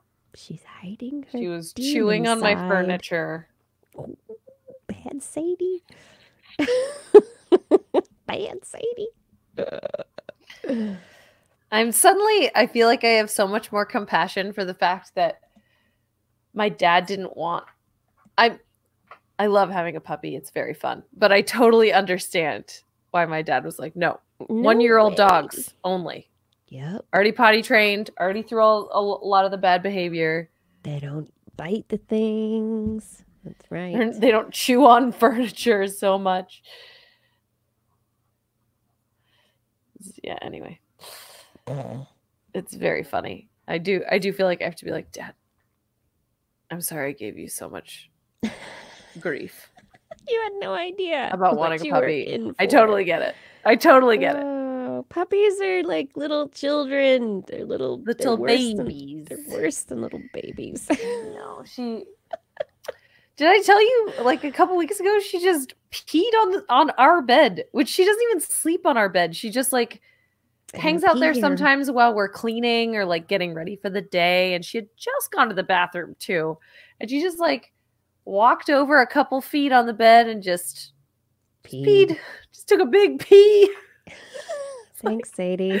And at first I was mad, and then I was like, no, she's a baby. Like, she just sometimes she just gotta go. It's all true. of a sudden. It's true. It's all of a sudden, but you also have to tell her that is not okay. Do not do that again. No. It's like when you have a baby who you're diaper training, and all of a sudden they have to go to the bathroom, and then you're the parent running them through the house, holding them while they're peeing, going, no, and the pee is spraying down the hallway. Mm-hmm. Yeah. Mm-hmm. Yeah, parenting.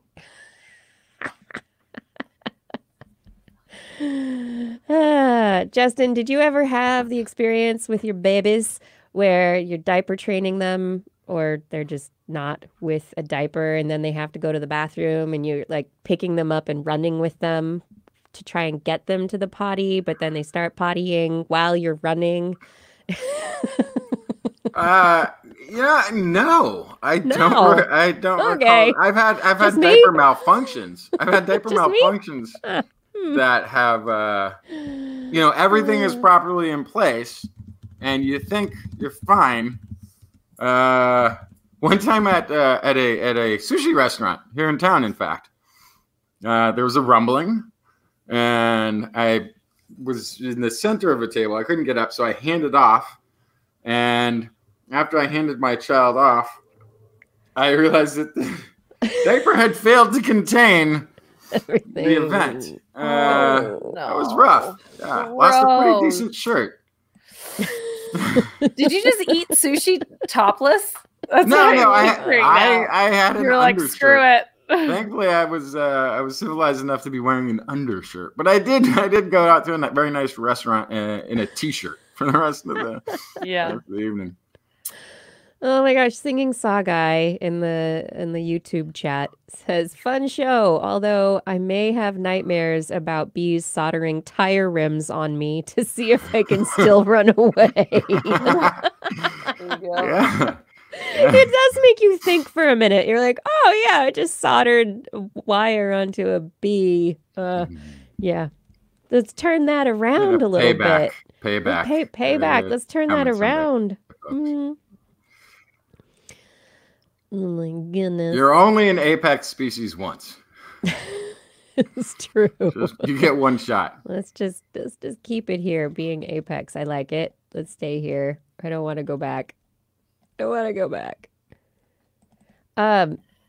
Okay, Justin, you have flights. Yep. For next everything week. Is under control. Everything is under control. Everything's under control. That's good. What do I have to bring? I'm bringing my laptop. Yes. Do I need to bring anything else? Oh, I love sushi, Gord. I can't avoid sushi. I love sushi. I just made plans to have sushi tomorrow night, earlier today.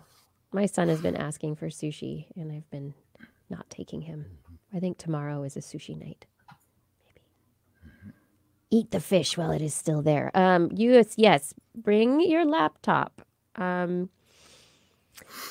So yeah, they're gonna have. I'm gonna have to bring, I think, an extra microphone or two. What kind do you need? What do you mean? Traditional with the what is it, the 5-pin or whatever? Yes. I have one. Three pin. Do you want one? Do you want me to bring one? What do you have? What do you mean? I have it from my pub quizzing days. Oh, I have like a legit microphone. You have a legit microphone? Yeah. Okay. With the 3-pin or whatever it is. I have that and a cord. Okay, yeah, bring one. Okay. Because I have another. I don't want to bring. I'm not going to bring my precious. I can't bring my precious. Hi, Cappy. Did you hear me talking about kitty cats? Did you hear me talking about kitty cats? It's TWIS Pet Corner over here. It is. Hi, Cappy. Justin, you got any spiders to bring to the screen? Are those Justin's pets? There wasn't. I don't know. I'm picturing, because aren't you in a hotel room? I'm just like, what could he have? Literally, it's funny you said that, because I was sitting on the bed before I had even rustled the blankets in this place, and a spider came walking across right towards me. Hey, roomie. Yeah, I'm not a good roommate, I guess. I flicked it away. I didn't squish it. I didn't squish it. I didn't kill the spider. All right. I didn't want to hang out either. I'm not that kind of a roommate. Have I told you about my spider propane palace adventure? No. So some friends and we had rented a couple of houses and this cute little property in Big Sur, and there was one of the places on the property for people to stay was a fixed up little RV, and it was this cute little RV camper thingy, and so that was where my friend was going to sleep. And in the evening, when she was going to head over there to sleep, I was like, oh, I'll go with you and I'll check. And we get out there, and the whole thing smells like gas, smells like propane. We're just like, open the door, and we're just like, that's not good. Let's just let it air out. And it's cold. And so we're like, oh, it's going to be cold. And you don't want to turn on the heater if it smells like propane. And we're just like, what have we got in here? And I was like, well, at least it's clean and there's no spiders. And she starts laughing, and she's like, yeah, no spiders. I don't see those anywhere. And so I jokingly go back to the bed that had been made in the back of the camper. And I'm like, ha, ha, ha. And I pull the blankets out and throw them open. And I give a sweep of my hand through the blankets, and this giant spider, it was that big around with its legs and everything. It was a big brown spider, comes scuttling out of the blankets, and and we died. Burn it down! It smells like propane. We can light it on fire right now. No. Oh, no. Did you sleep in that bed? Nope. No, nobody slept there. Nobody slept in the Spider Propane Palace. That was done. Yeah. And we asked for a partial refund. Yeah. I was already out No. at propane.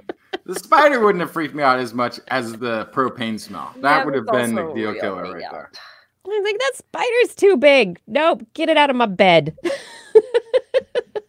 Yeah. Not okay. Not rooming with the spider. No, I didn't I can- pay to if have I a can help it. spider roommate. Go If I can help outside. It was like, spider. Too No big. spider roommate, spider neighbor. Spider Spider. Propane Palace. Too much. So anyway, we're staying in a nice Airbnb next week. Mhm. It's right next to the convention center, Oh, nice. which will be fantastic. I have to send you guys the details on that. I haven't done that yet, have I? Have I done that? You invited me to an Airbnb. I did Yep. invite you. Okay. So do you both have the details? 'Cause I have the both. address. I don't know that I've Do I got have the I didn't address? check if I've got the key code. Okay. Yeah, 'cause there's a They key usually don't send you the key code until like the day you're supposed to check in. Ah, that makes sense. code. Yeah. And then so we'll get there Thursday. Justin, you're getting there earlier? I'll be there a day earlier. Yes. But not staying because I couldn't get Nope. that done. Yeah, so we'll get in Thursday. There is a science writery thing. There's all sorts of things going on, but there is Friday night is the podcaster meetup. Mhm. And that is, I can send you the details to that if I haven't done that yet. I think we both have that. Yes, Justin and I Okay. signed up already. Okay, But- good. Yeah. But you didn't RSVP yet, I noticed. Yeah. Oh, I didn't? No, Nope. you're not on the list. No, I you're swear not coming. I did. No, Yeah. you're not there. What? Yeah. I swear I did that. I hit the button. Maybe I hit one button and then didn't. I There's do. extra I am. button. Oh, maybe. I have been extremely ADD with lots of things going on this lately this month. Can I message this host? I think I can, right? I just want to see. What do you want to do? Well, because we get in before check-in, and Oh, I sometimes need with to clarify Airbnbs, that. they'll let you drop off your stuff early. Oh, I don't think it's okay. I don't think I can mess. If you don't think you shouldn't speak. It's my philosophy. Rude. Whoa! There, look at. I think my cat just pulled up. Oh no. Kiki's Oh, I was gonna say. I've met a lot of cats that can shake. What was that? You're talking about trying to train a dog to shake hands. Mhm. I've met a lot of cats that'll do it. Only they'll claw and bite at the same time. Sadie's still biting my hand when she's shaking. I've decided she's part cat for sure. I mean, Yeah. she's asleep Not on much the arm bigger. of the couch right now. Not much bigger than a So cat. here, let's see if I can show. If I can show you. There she is. There's a Oh cat. my Aw. goodness. She's Hey, on look the at arm me, of the cute couch. little dog Oh on my the arm of the goodness. couch. Cappy, come here. What are you doing? There we go. You're messing with my camera. You want attention, but you don't want to get on my lap, huh, animal? Animal. We have to download an app Animal. to get the entry code. It says. Yeah. Interesting. There's an app for the AAAS conference, by the way. Yes, Oh. there is. But apparently There the app only shows us as having one venue, not two. The program shows two, but the app apparently only shows one. Yeah, so I asked, it was originally even in the program, only the Friday show was in the schedule, and then I didn't see the Saturday show, and so I contacted them about that, and they said that it was fixed. Okay, so it's fixed on the fixed in- program, It's fixed in the program, but missing not in the app. Yep. Okay. For whatever reason. Yeah. Okay, interesting. Batman camera work. That's right. Thanks, Noodles. Cappy, you're a born camera cat. That's right. You're camera operator kitty cat, aren't you? Yep. Go. Yeah, so we'll get those details for the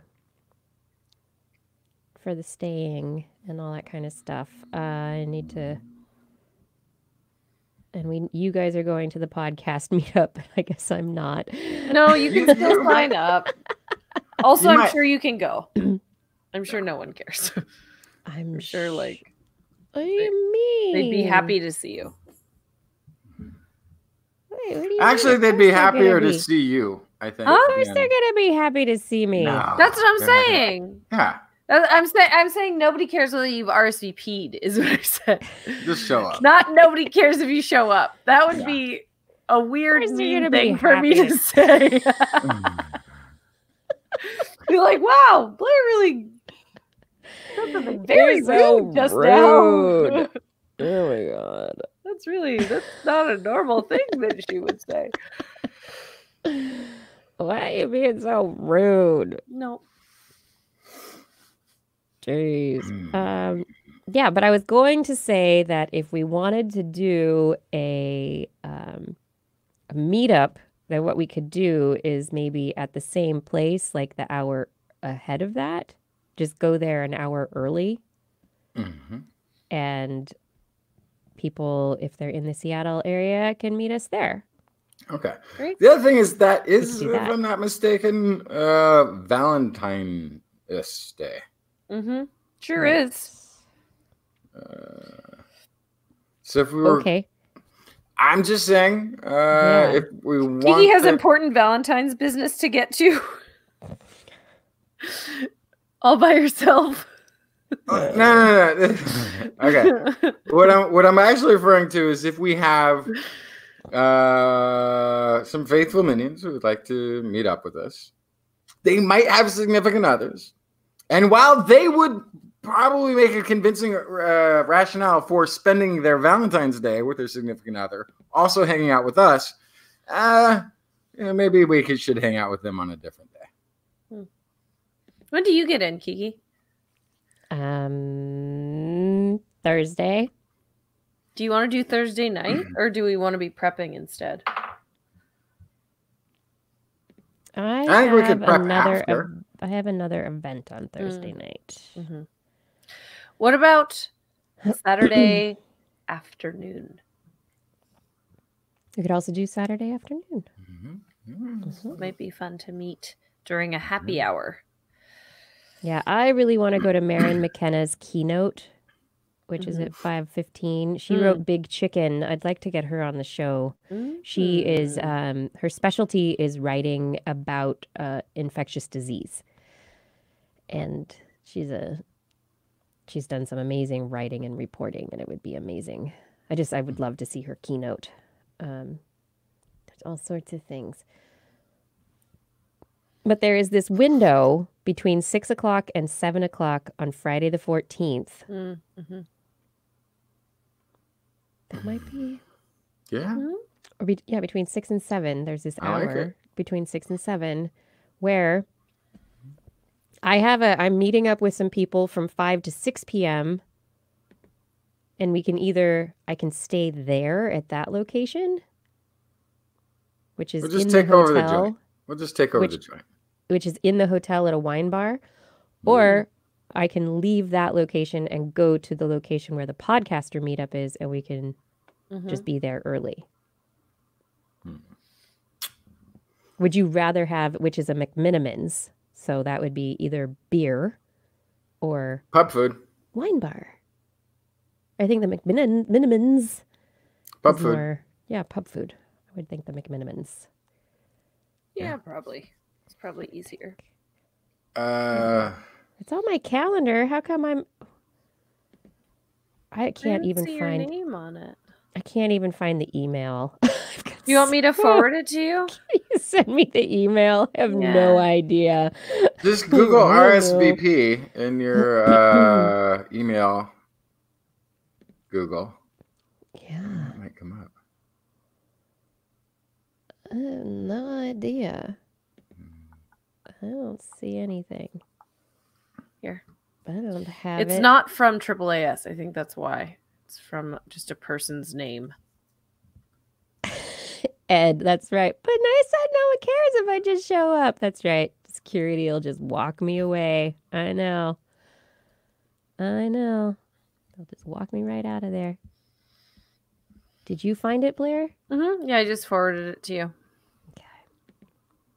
I forwarded it to you, right? Or did they forward it to No, you? they sent it to me. Oh, interesting. Oh, I guess my RSVP. Justin, how did you make yours for 2? I RSVP'd. What do you mean? You were RSVP'd for 2 people? Who RSVP'd? Yeah, can you see that? I just Yeah. said in the comments. I just said me +1. Oh, That's all I did. interesting. Yeah. Well, It's very I'm low. showing tech. up with a +1. Is it an Evite? No. it's a paperless post. I just forwarded it to you.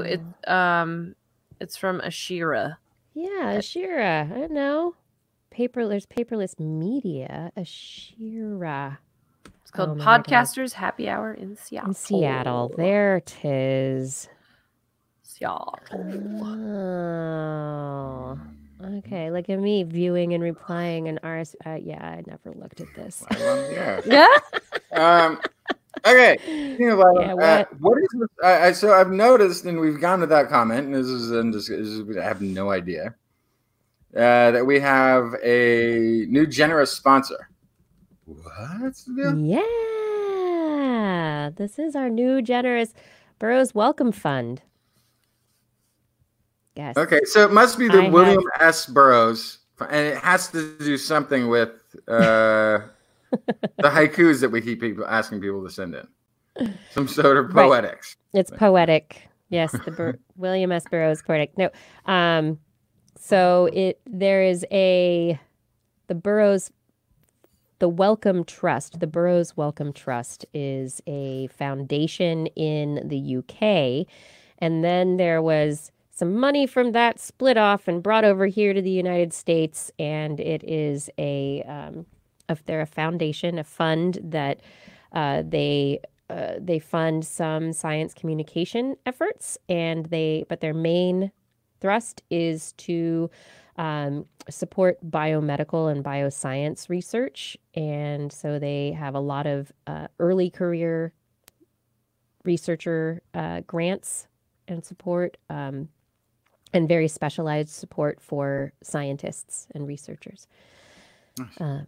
Yeah, they do good stuff. They support some really good people doing really good work. Obviously. Yeah, obviously.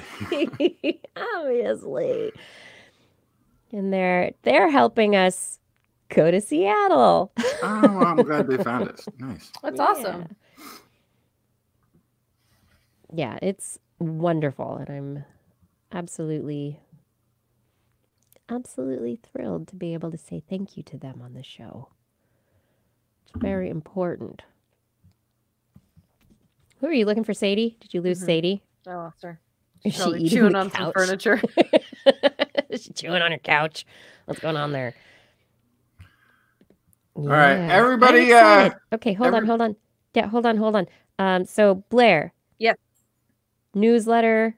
We will do you're planning an after AAAS? Okay. Yep. All right. I will work on something between then. We just need to take some photos as well when we're all together. Yeah, that would be good. We can include the San Francisco togetherness because we have a couple of photos of that as well. Mm-hmm. Yeah, definitely. Yeah. Yeah, so that'll be good. Photos. I love photos. We can tell the story. Tell the tale of San Francisco, a tale of two cities, San Francisco and Seattle. Mm-hmm. Yeah. And then we have nothing. Okay. But I have not put down anything for the rundown for the show for next week. I will work on getting that stuff in there. I'd made some slight changes to today's rundown. Everything cool on your ends? Yeah? No, what? Yeah, that was good. Are we bringing the same number of stories cumulatively over the 2 days since we're doing some interviews? And the shows are just an hour, right? We have an hour and a half total. The first show is an hour. The second is only a half hour. Oh, it's only a half an hour. Okay. same number, maybe less stories, and then we'll have some. Then we'll have some interviews. Yeah. Okay.